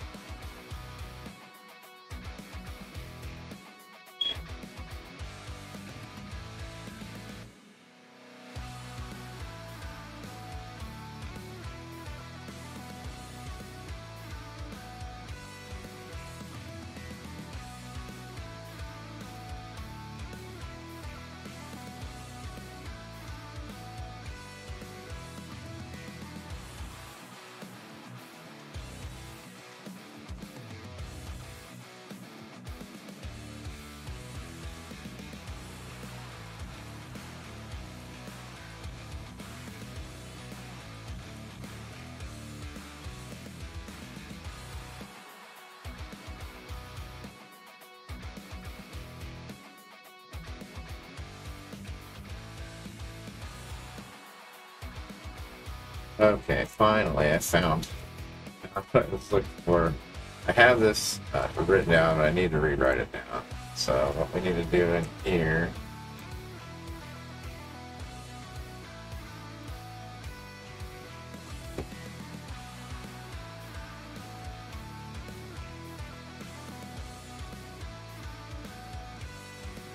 so our terminal clear. Yeah. Need to link sudo ln.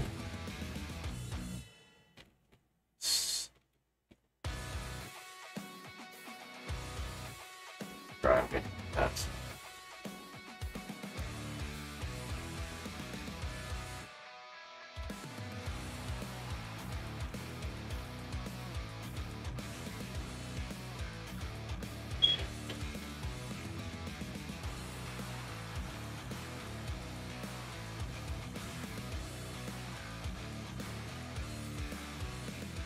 Jeez, that's gonna suck so bad.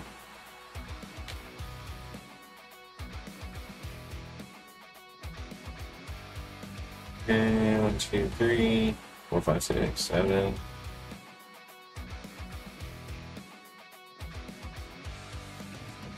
But he is stuck, so. Alright. So it's Etsy. PhpMyAdmin.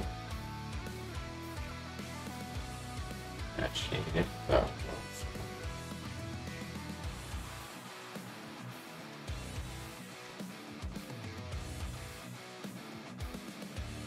Okay.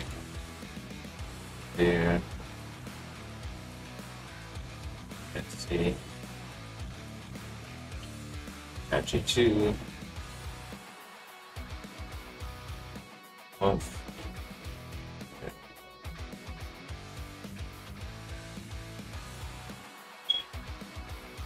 PHP.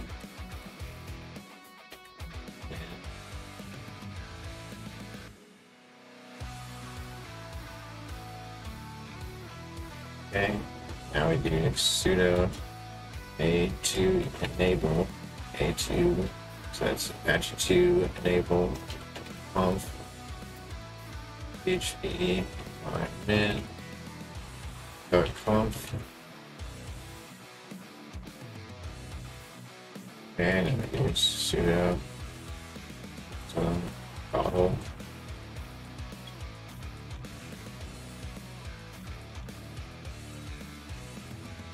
Okay.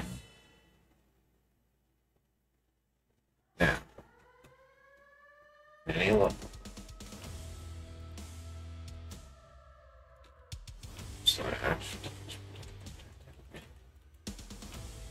Yeah, there we go.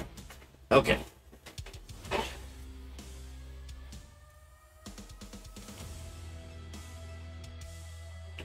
Start this.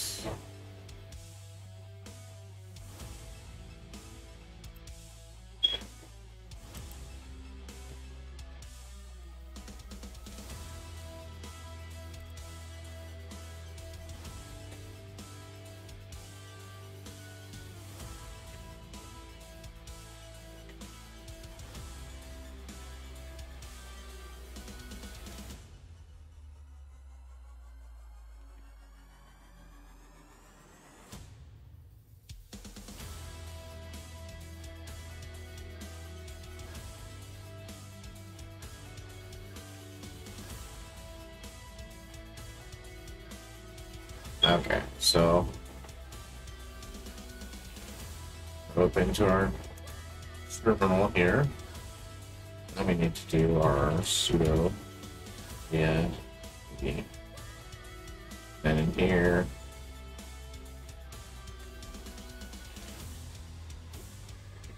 there. This is just for testing purposes here. But it's the same, just to make things confusing.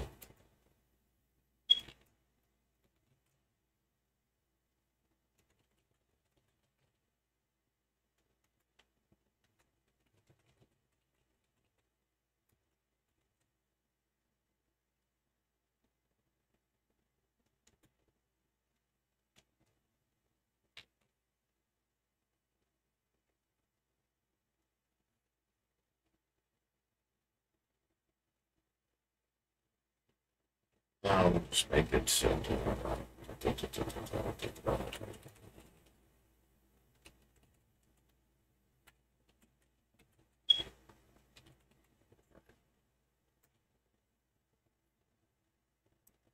Obviously, change that.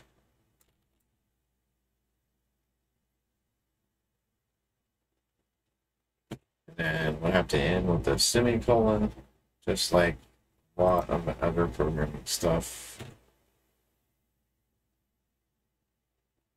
I see it. I see it. I see it. I see it. I see it. See my error.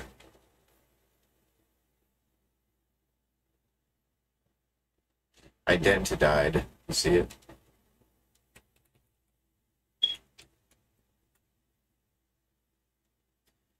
I took the lowercase. You don't actually have to case it, but it's good to case it if you're ever reading back through an SQL statement. Because you can really lose track of that.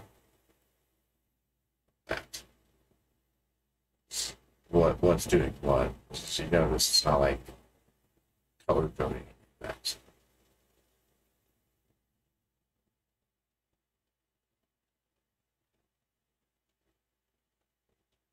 okay. So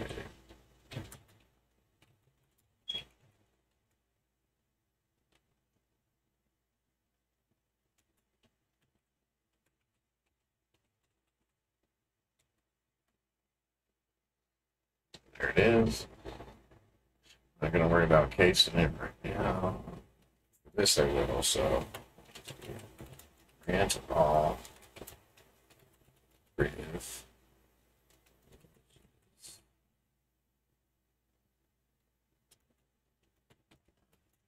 And do asterisk dot asterisk for everything. And I do 2. Take our caps here. And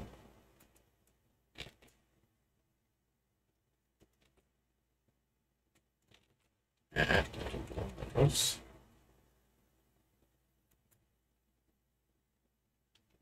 Same thing here.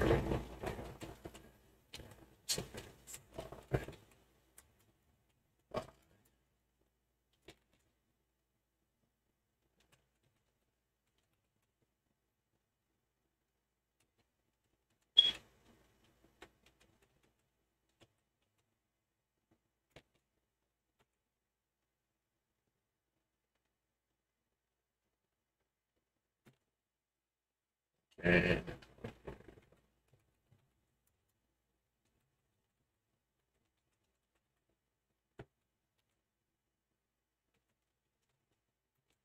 now we go back up here. Should be 2. Put it.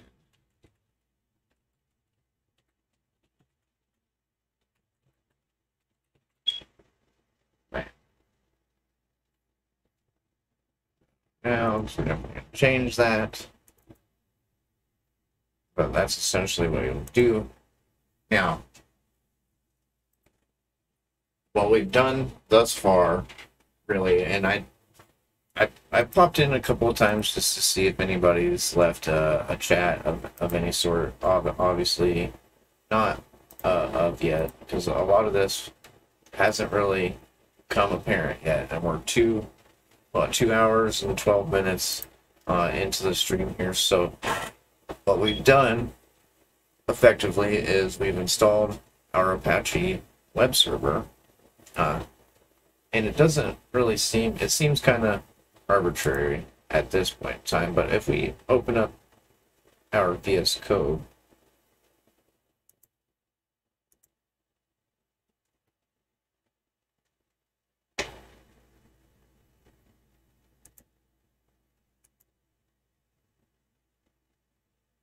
and we're just going to call this test HTML. We're going to put him just in our home folder for now.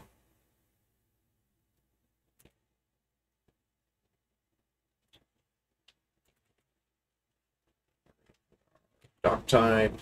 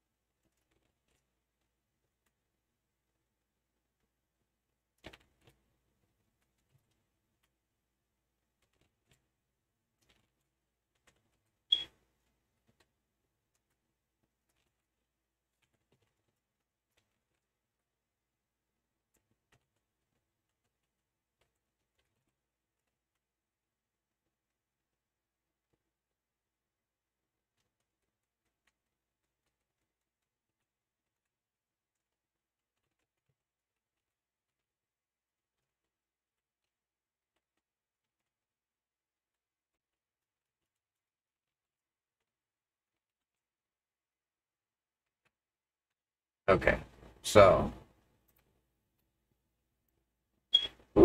oopsies. Oh, bad. I don't mean to keep doing that. It's difficult to remember which mouse I'm using at which particular time. Okay.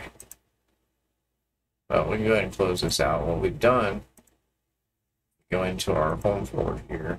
It's test HTML. If we open it, now we see, but this is that file, blah, blah, blah, blah, blah, blah. So what we can do, we can close this, and we can actually open a terminal here in this location. So we'll right click, open a terminal here, and what we want to do is we want to move that file into this directory, right? But if we try to do it through the GUI here, well, notice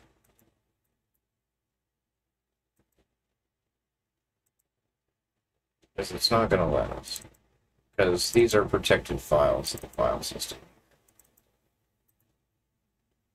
No paste.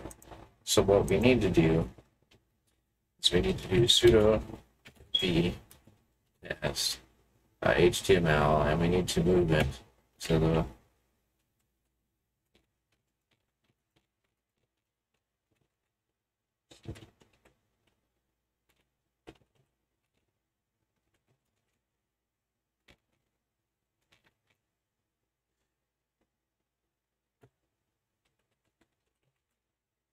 in there. Now we can see it is there.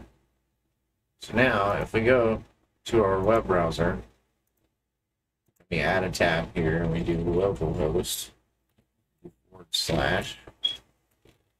It's hard to do on this keyboard.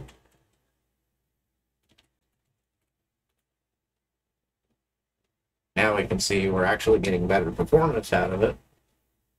And if you see up at the top, it's actually at a more normal looking web address. And that was just some really quick HTML code that you can throw together. It's obviously nothing fancy yet, but you can kind of see how we're kind of beginning to shape something together here.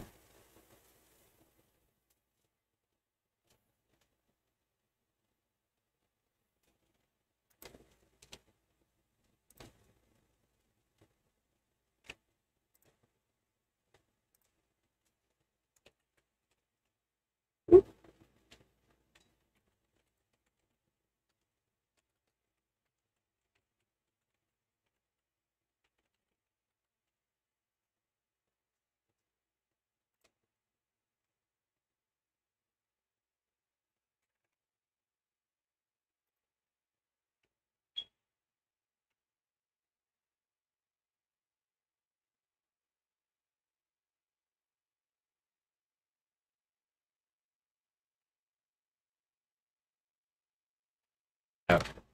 So this next part here is another kind of important step that we need to take here. So what we need to do is we need to make another directory here. So what we need to do, sudo mkdir, which is make directory. Get our freaking forward slashes set up here ahead of time. And then what we need to do is do var www. We're going to do and network.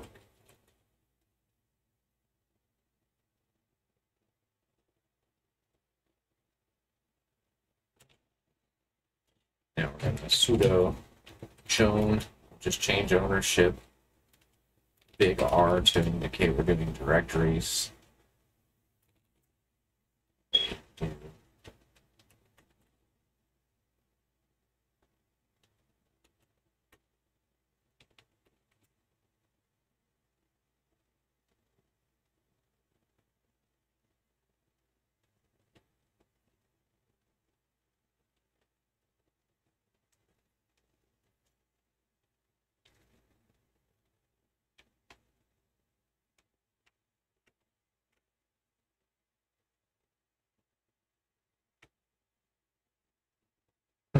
It's telling me to use the user environmental variable instead of using the. Traditionally, when you're setting this up for Apache, you would use. I see what it's going for.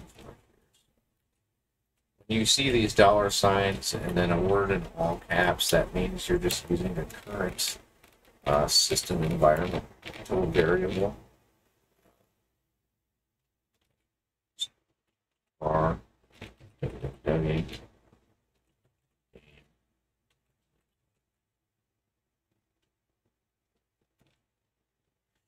Okay. Now we need to create a virtual host file, so we need to do nano, which is a terminal-based text editor. We need to do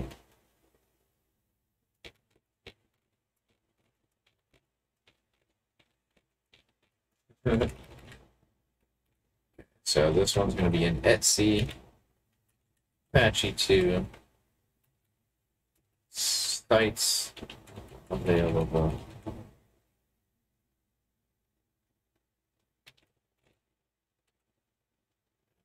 Do game network. I think I just fastened.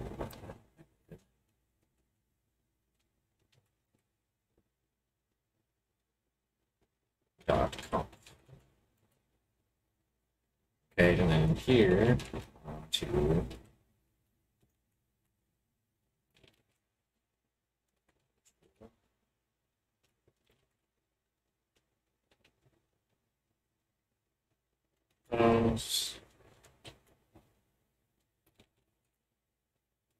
port 80.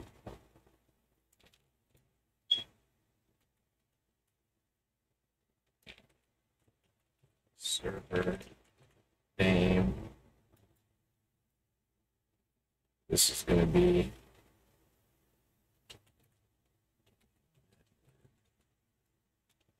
raw. Type it too fast. Game network.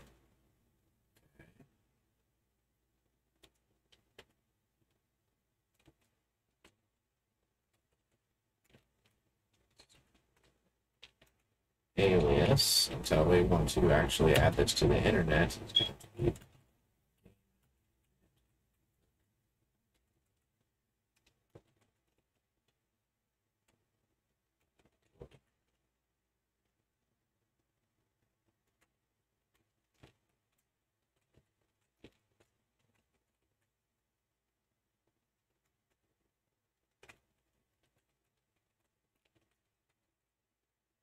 Change this in the future once we actually have it in the web domain.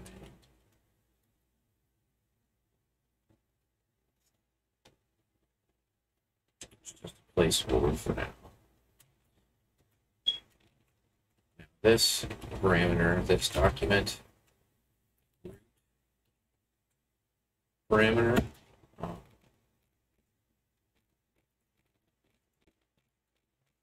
That same thing that we just set up. So var www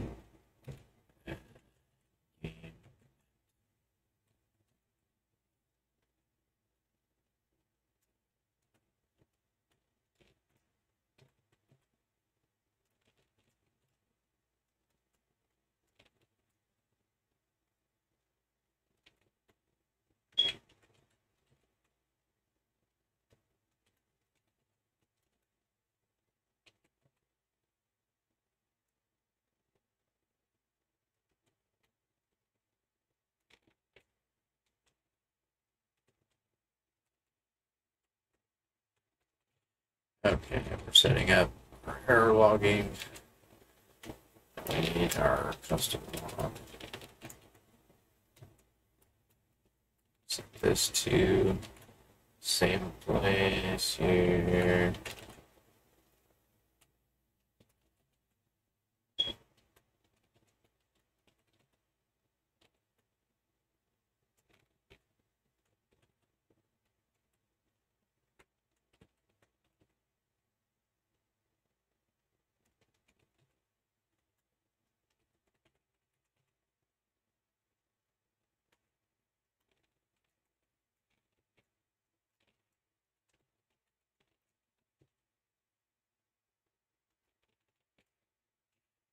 And that completes the virtual host setup, at least especially if you're going to be doing one for local host.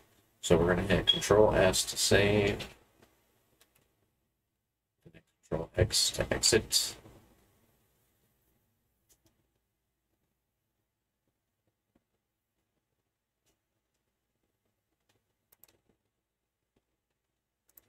Just double check some stuff here.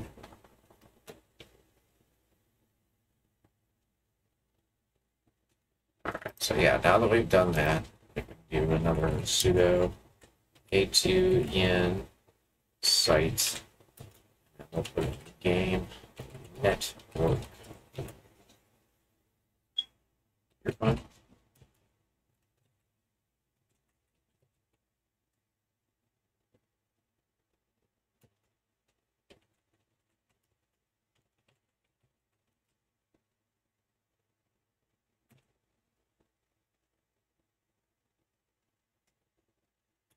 Then what we're going to also do is disable that default page, the one that we saw here.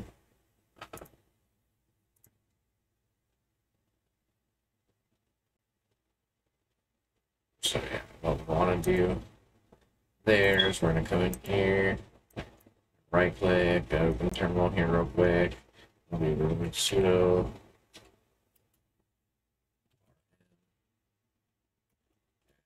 F, and then everything in this folder.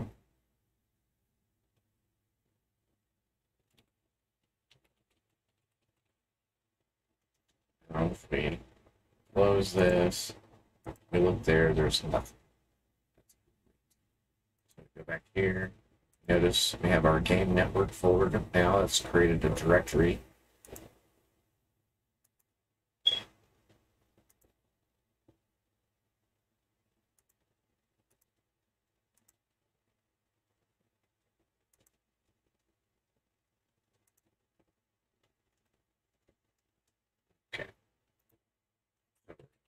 Sudo.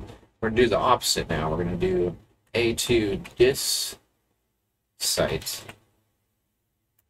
We're going to do 000 hyphen default.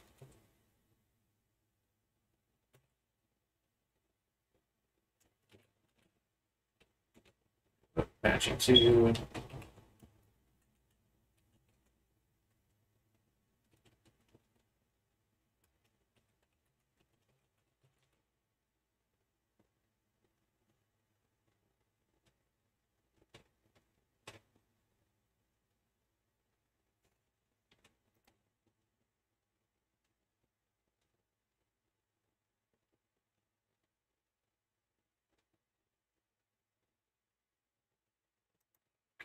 It doesn't really mean anything right now while we're running locally anyways.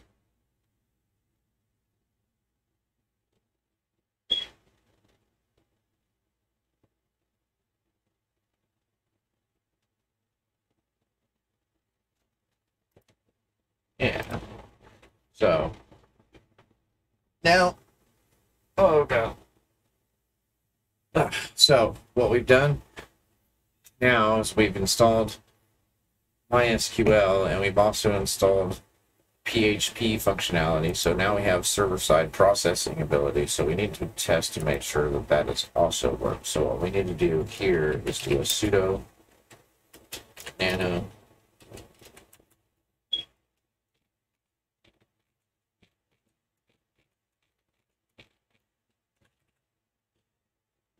var www game network info dot php. And in here we want to do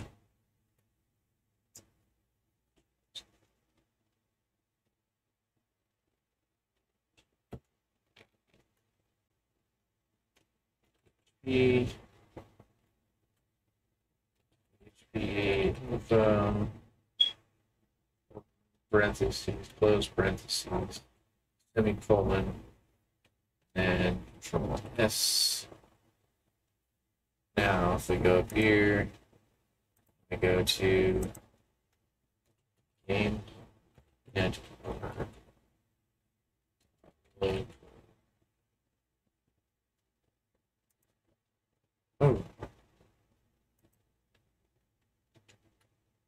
Yeah, we need to check that.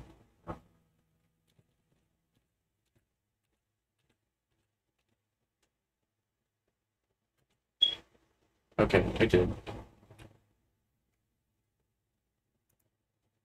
Okay. So GameNetwork.local /info.php.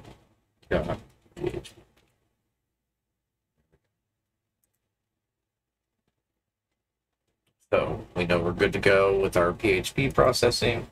So really all that's left to do now is to get our web browser here. We're just going to go to WordPress.org.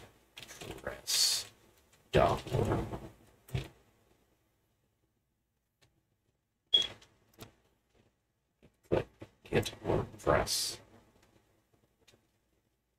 Download WordPress.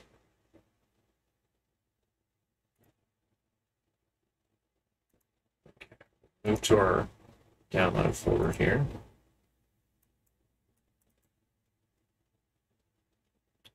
I want to do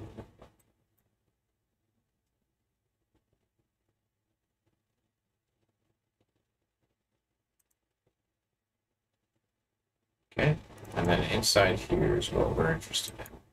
So we're going to open terminal here. We're going to sudo move everything. Make sure we do our -r everything to r www and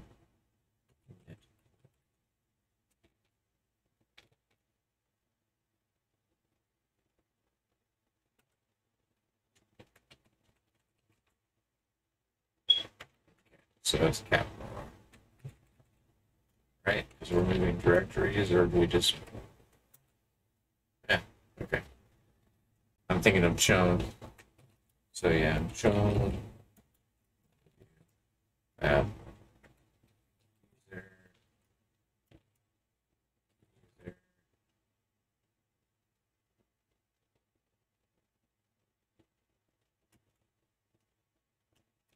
Big R.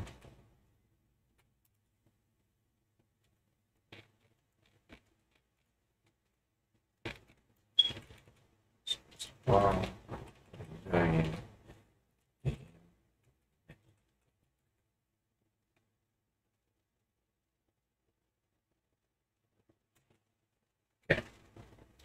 Now I'm fairly sure. Go back up here. Navigate to game network dot local.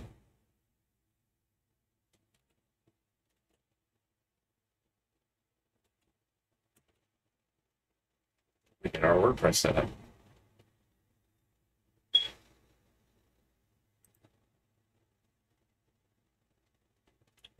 Let's call everything. We're gonna call this GN WP game.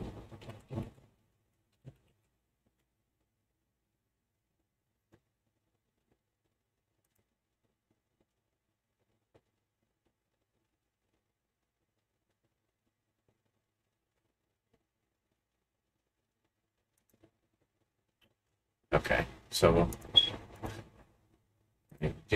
come over here. We're going to create a database. Do that in WP. Come back over here. Try this again. And back. So I was correct in my assumption. So what we need to do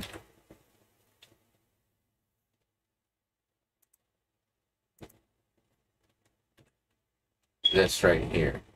So this needs to be changed to www-data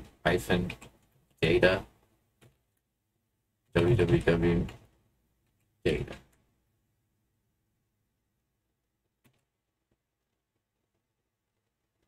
Yeah. Good. Here.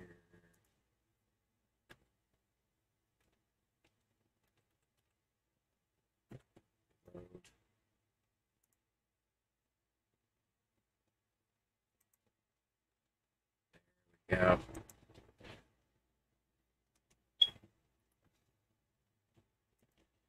All this game.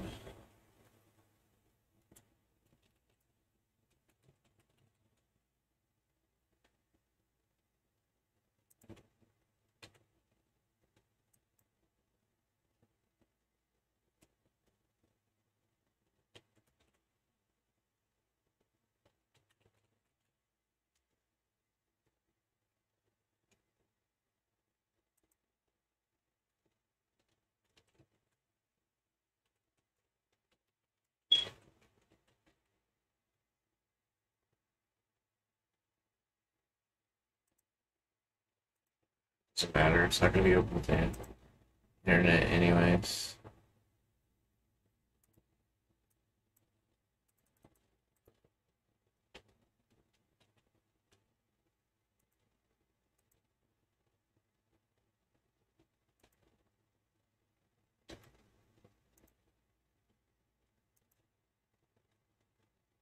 There we go. Just like that. If we go to visit site, it's a fully functioning blog. But you have all this ready to go. And there's a few things that you can do with a full-fledged setup like this. Not only do you have your own WordPress site that you can prepare and get ready to actually pass through the actual internet, you know what I mean? But once you actually have it pass through the internet, you can host media here. And the limits are how big of a drive and how powerful a computer you have running this. So, you know, when you release a video or something like that to YouTube or elsewhere, it's public domain. Everybody can have access to it. But if you, and there's limits too, you know. But if you want a video, say that you want to post to your Patreon, or you want to post, you know, somewhere and you don't want to have it open, and you want people to have limited access to it, instead of putting it on YouTube, you can put it on your own server and then just link everybody to that. It's not going to increase your, you know what I mean? Like it's a really good way of hosting gigabytes of data files, because all you really have to do is slap a SATA SSD in here or a bigger NVMe drive, and you can host, you know, your own videos on your own site and have a place to put your monetized stuff that nobody else has access to. And that's where you can host your own video at, which is a really nifty workaround for paying exuberant amounts of online storage. Just run your own WordPress site. If you want to go headless, you can also run headless CMSs, or you can even run Strappy and run an API that just catalogs all the videos, or, you know what I mean, like has a link to the actual file folder that is hosting that stuff. But if we go in here to plugins or appearance, we go to themes, we go to admin. Look, this is all here. We'll just put this one on for now. Popular FX. We'll activate it. Go back here to themes. What we're going to do is theme details. We're just going to delete these other ones for now.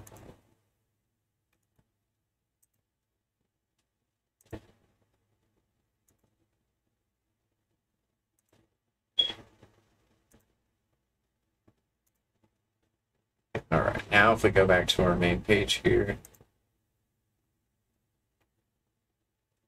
customize.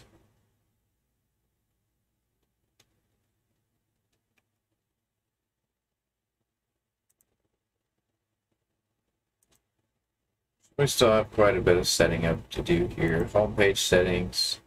Yeah, that's what we do. Look at the static page. Now all this should change quite dramatically. But it looks like we're missing some plugins here.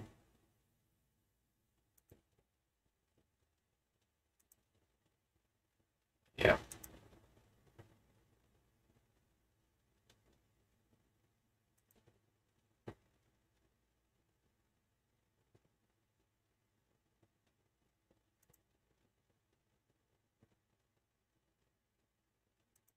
Okay, so they even have a guide that walks you through to get acclimated to setting it up to actually look like it does in the thing. But let's go for an easier theme.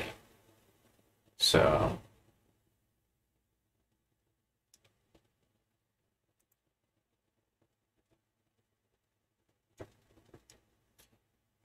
any of these should really work. I mean, let's.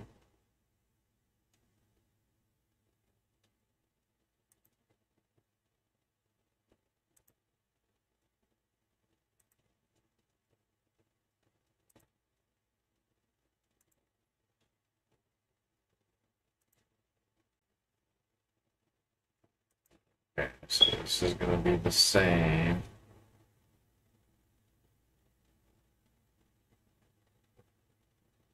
Yep, I know what it is. Okay, so what we got to do here, we go in here, we're going to go to settings. Yeah, oh, it's already there. It's set. I know what it is. If we go here, it'll even say it. We go to site health.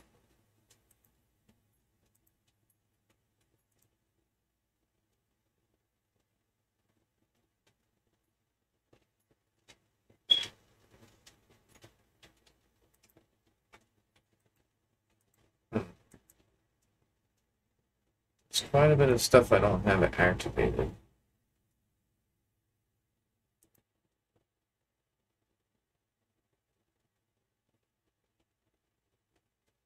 There we go. Painting service.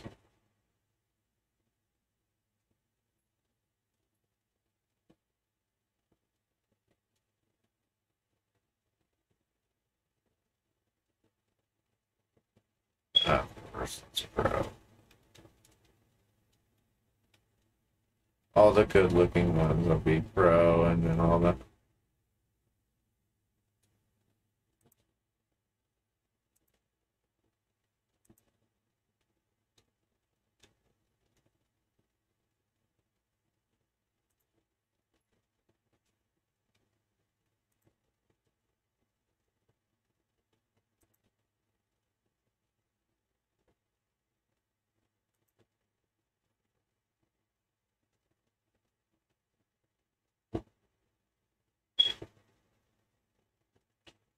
and obviously, if we have any issues, we can totally nuke this whole thing, and you know, it's not near as long going over it the second time.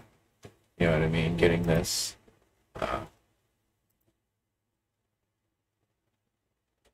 Is my stream frozen?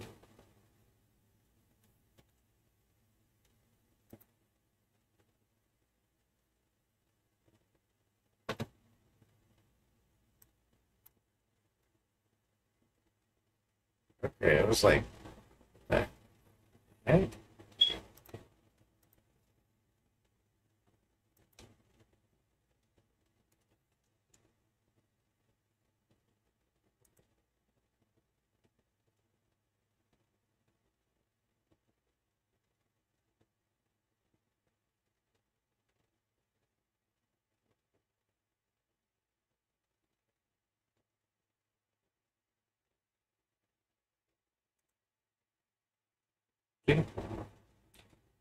Just like that. And this is fully customizable. We can change a bunch of this stuff to fit a bunch of different needs. This can be customized to fit your business. And then once said and done, once this is actually built into an actual thing, you guys will be able to access this. It'll be gamer.network eventually, I think. But for now, we have all the groundwork laid. So we have the web server running here, so we can literally just unplug this thing, plug it into the router via Ethernet, and bam, all we got to do is IP into the thing. We don't even have to do that. We'll just go to, once it's plugged into your local network, you can go to this gamer network.local, and your computer should be able to find it, and if it doesn't right away, then you have to put your http://. But once you get yourself acclimated with actually going through this process, installing the database server, installing the web server, obviously I need to do it more times and come up with a more streamlined process. We'll definitely visit this in a future live stream, but this is the essential building blocks. A couple hours, commands going back and forth. You can get this down to less than an hour setup time for a new machine, for a hard machine, and then even less so for a virtual machine. And with batch scripting, you can actually script everything that I've done this evening. So I will actually have a link for that, I think, at some point in the future, either in this video after the fact, because I'm going to be building a script to help do this all automagically through shell script for anybody for Debian 12 specifically, because I've had a lot of stability and I've had a lot of success on this operating system running games, even like I showed you my Linux desktop, the Debian 12 I'm running right now on this computer. See Neverwinter actually linked up there. Now Neverwinter is an older game for sure, but still a full 3D game, and it plays at just about every Steam Deck title. I would think just about you could run quite a few of them on the 1650, but it's Linux and it's an NVIDIA card, so you run into like just little quirks, but most of them you can see. Install event tickets. I think that this was actually the perfect template to go with. We do events and stuff like this out of Ready Up, which is ultimately where this will end up going. So I really like this template. Joey, if you see this at some point, you'll have to leave a comment. I'm liking the framework that I have here. Everything is ready to go for you. I will bring it up to the store tomorrow and deliver it, obviously with different credentials. So I'm going to go ahead and get off of here. I need to be able to go re-go through all of this here and go through that setup with credentials that obviously I didn't share on live stream. So I hope you guys learned something. I'm sorry it's kind of all over the place. It's been at least half a year or so since I've done the full setup from start to finish. So definitely put it in a more streamlined format, in a streamlined video. I hope somebody learned something. Other than that, hope you guys have a good night. Be safe, and I will catch you in the next one.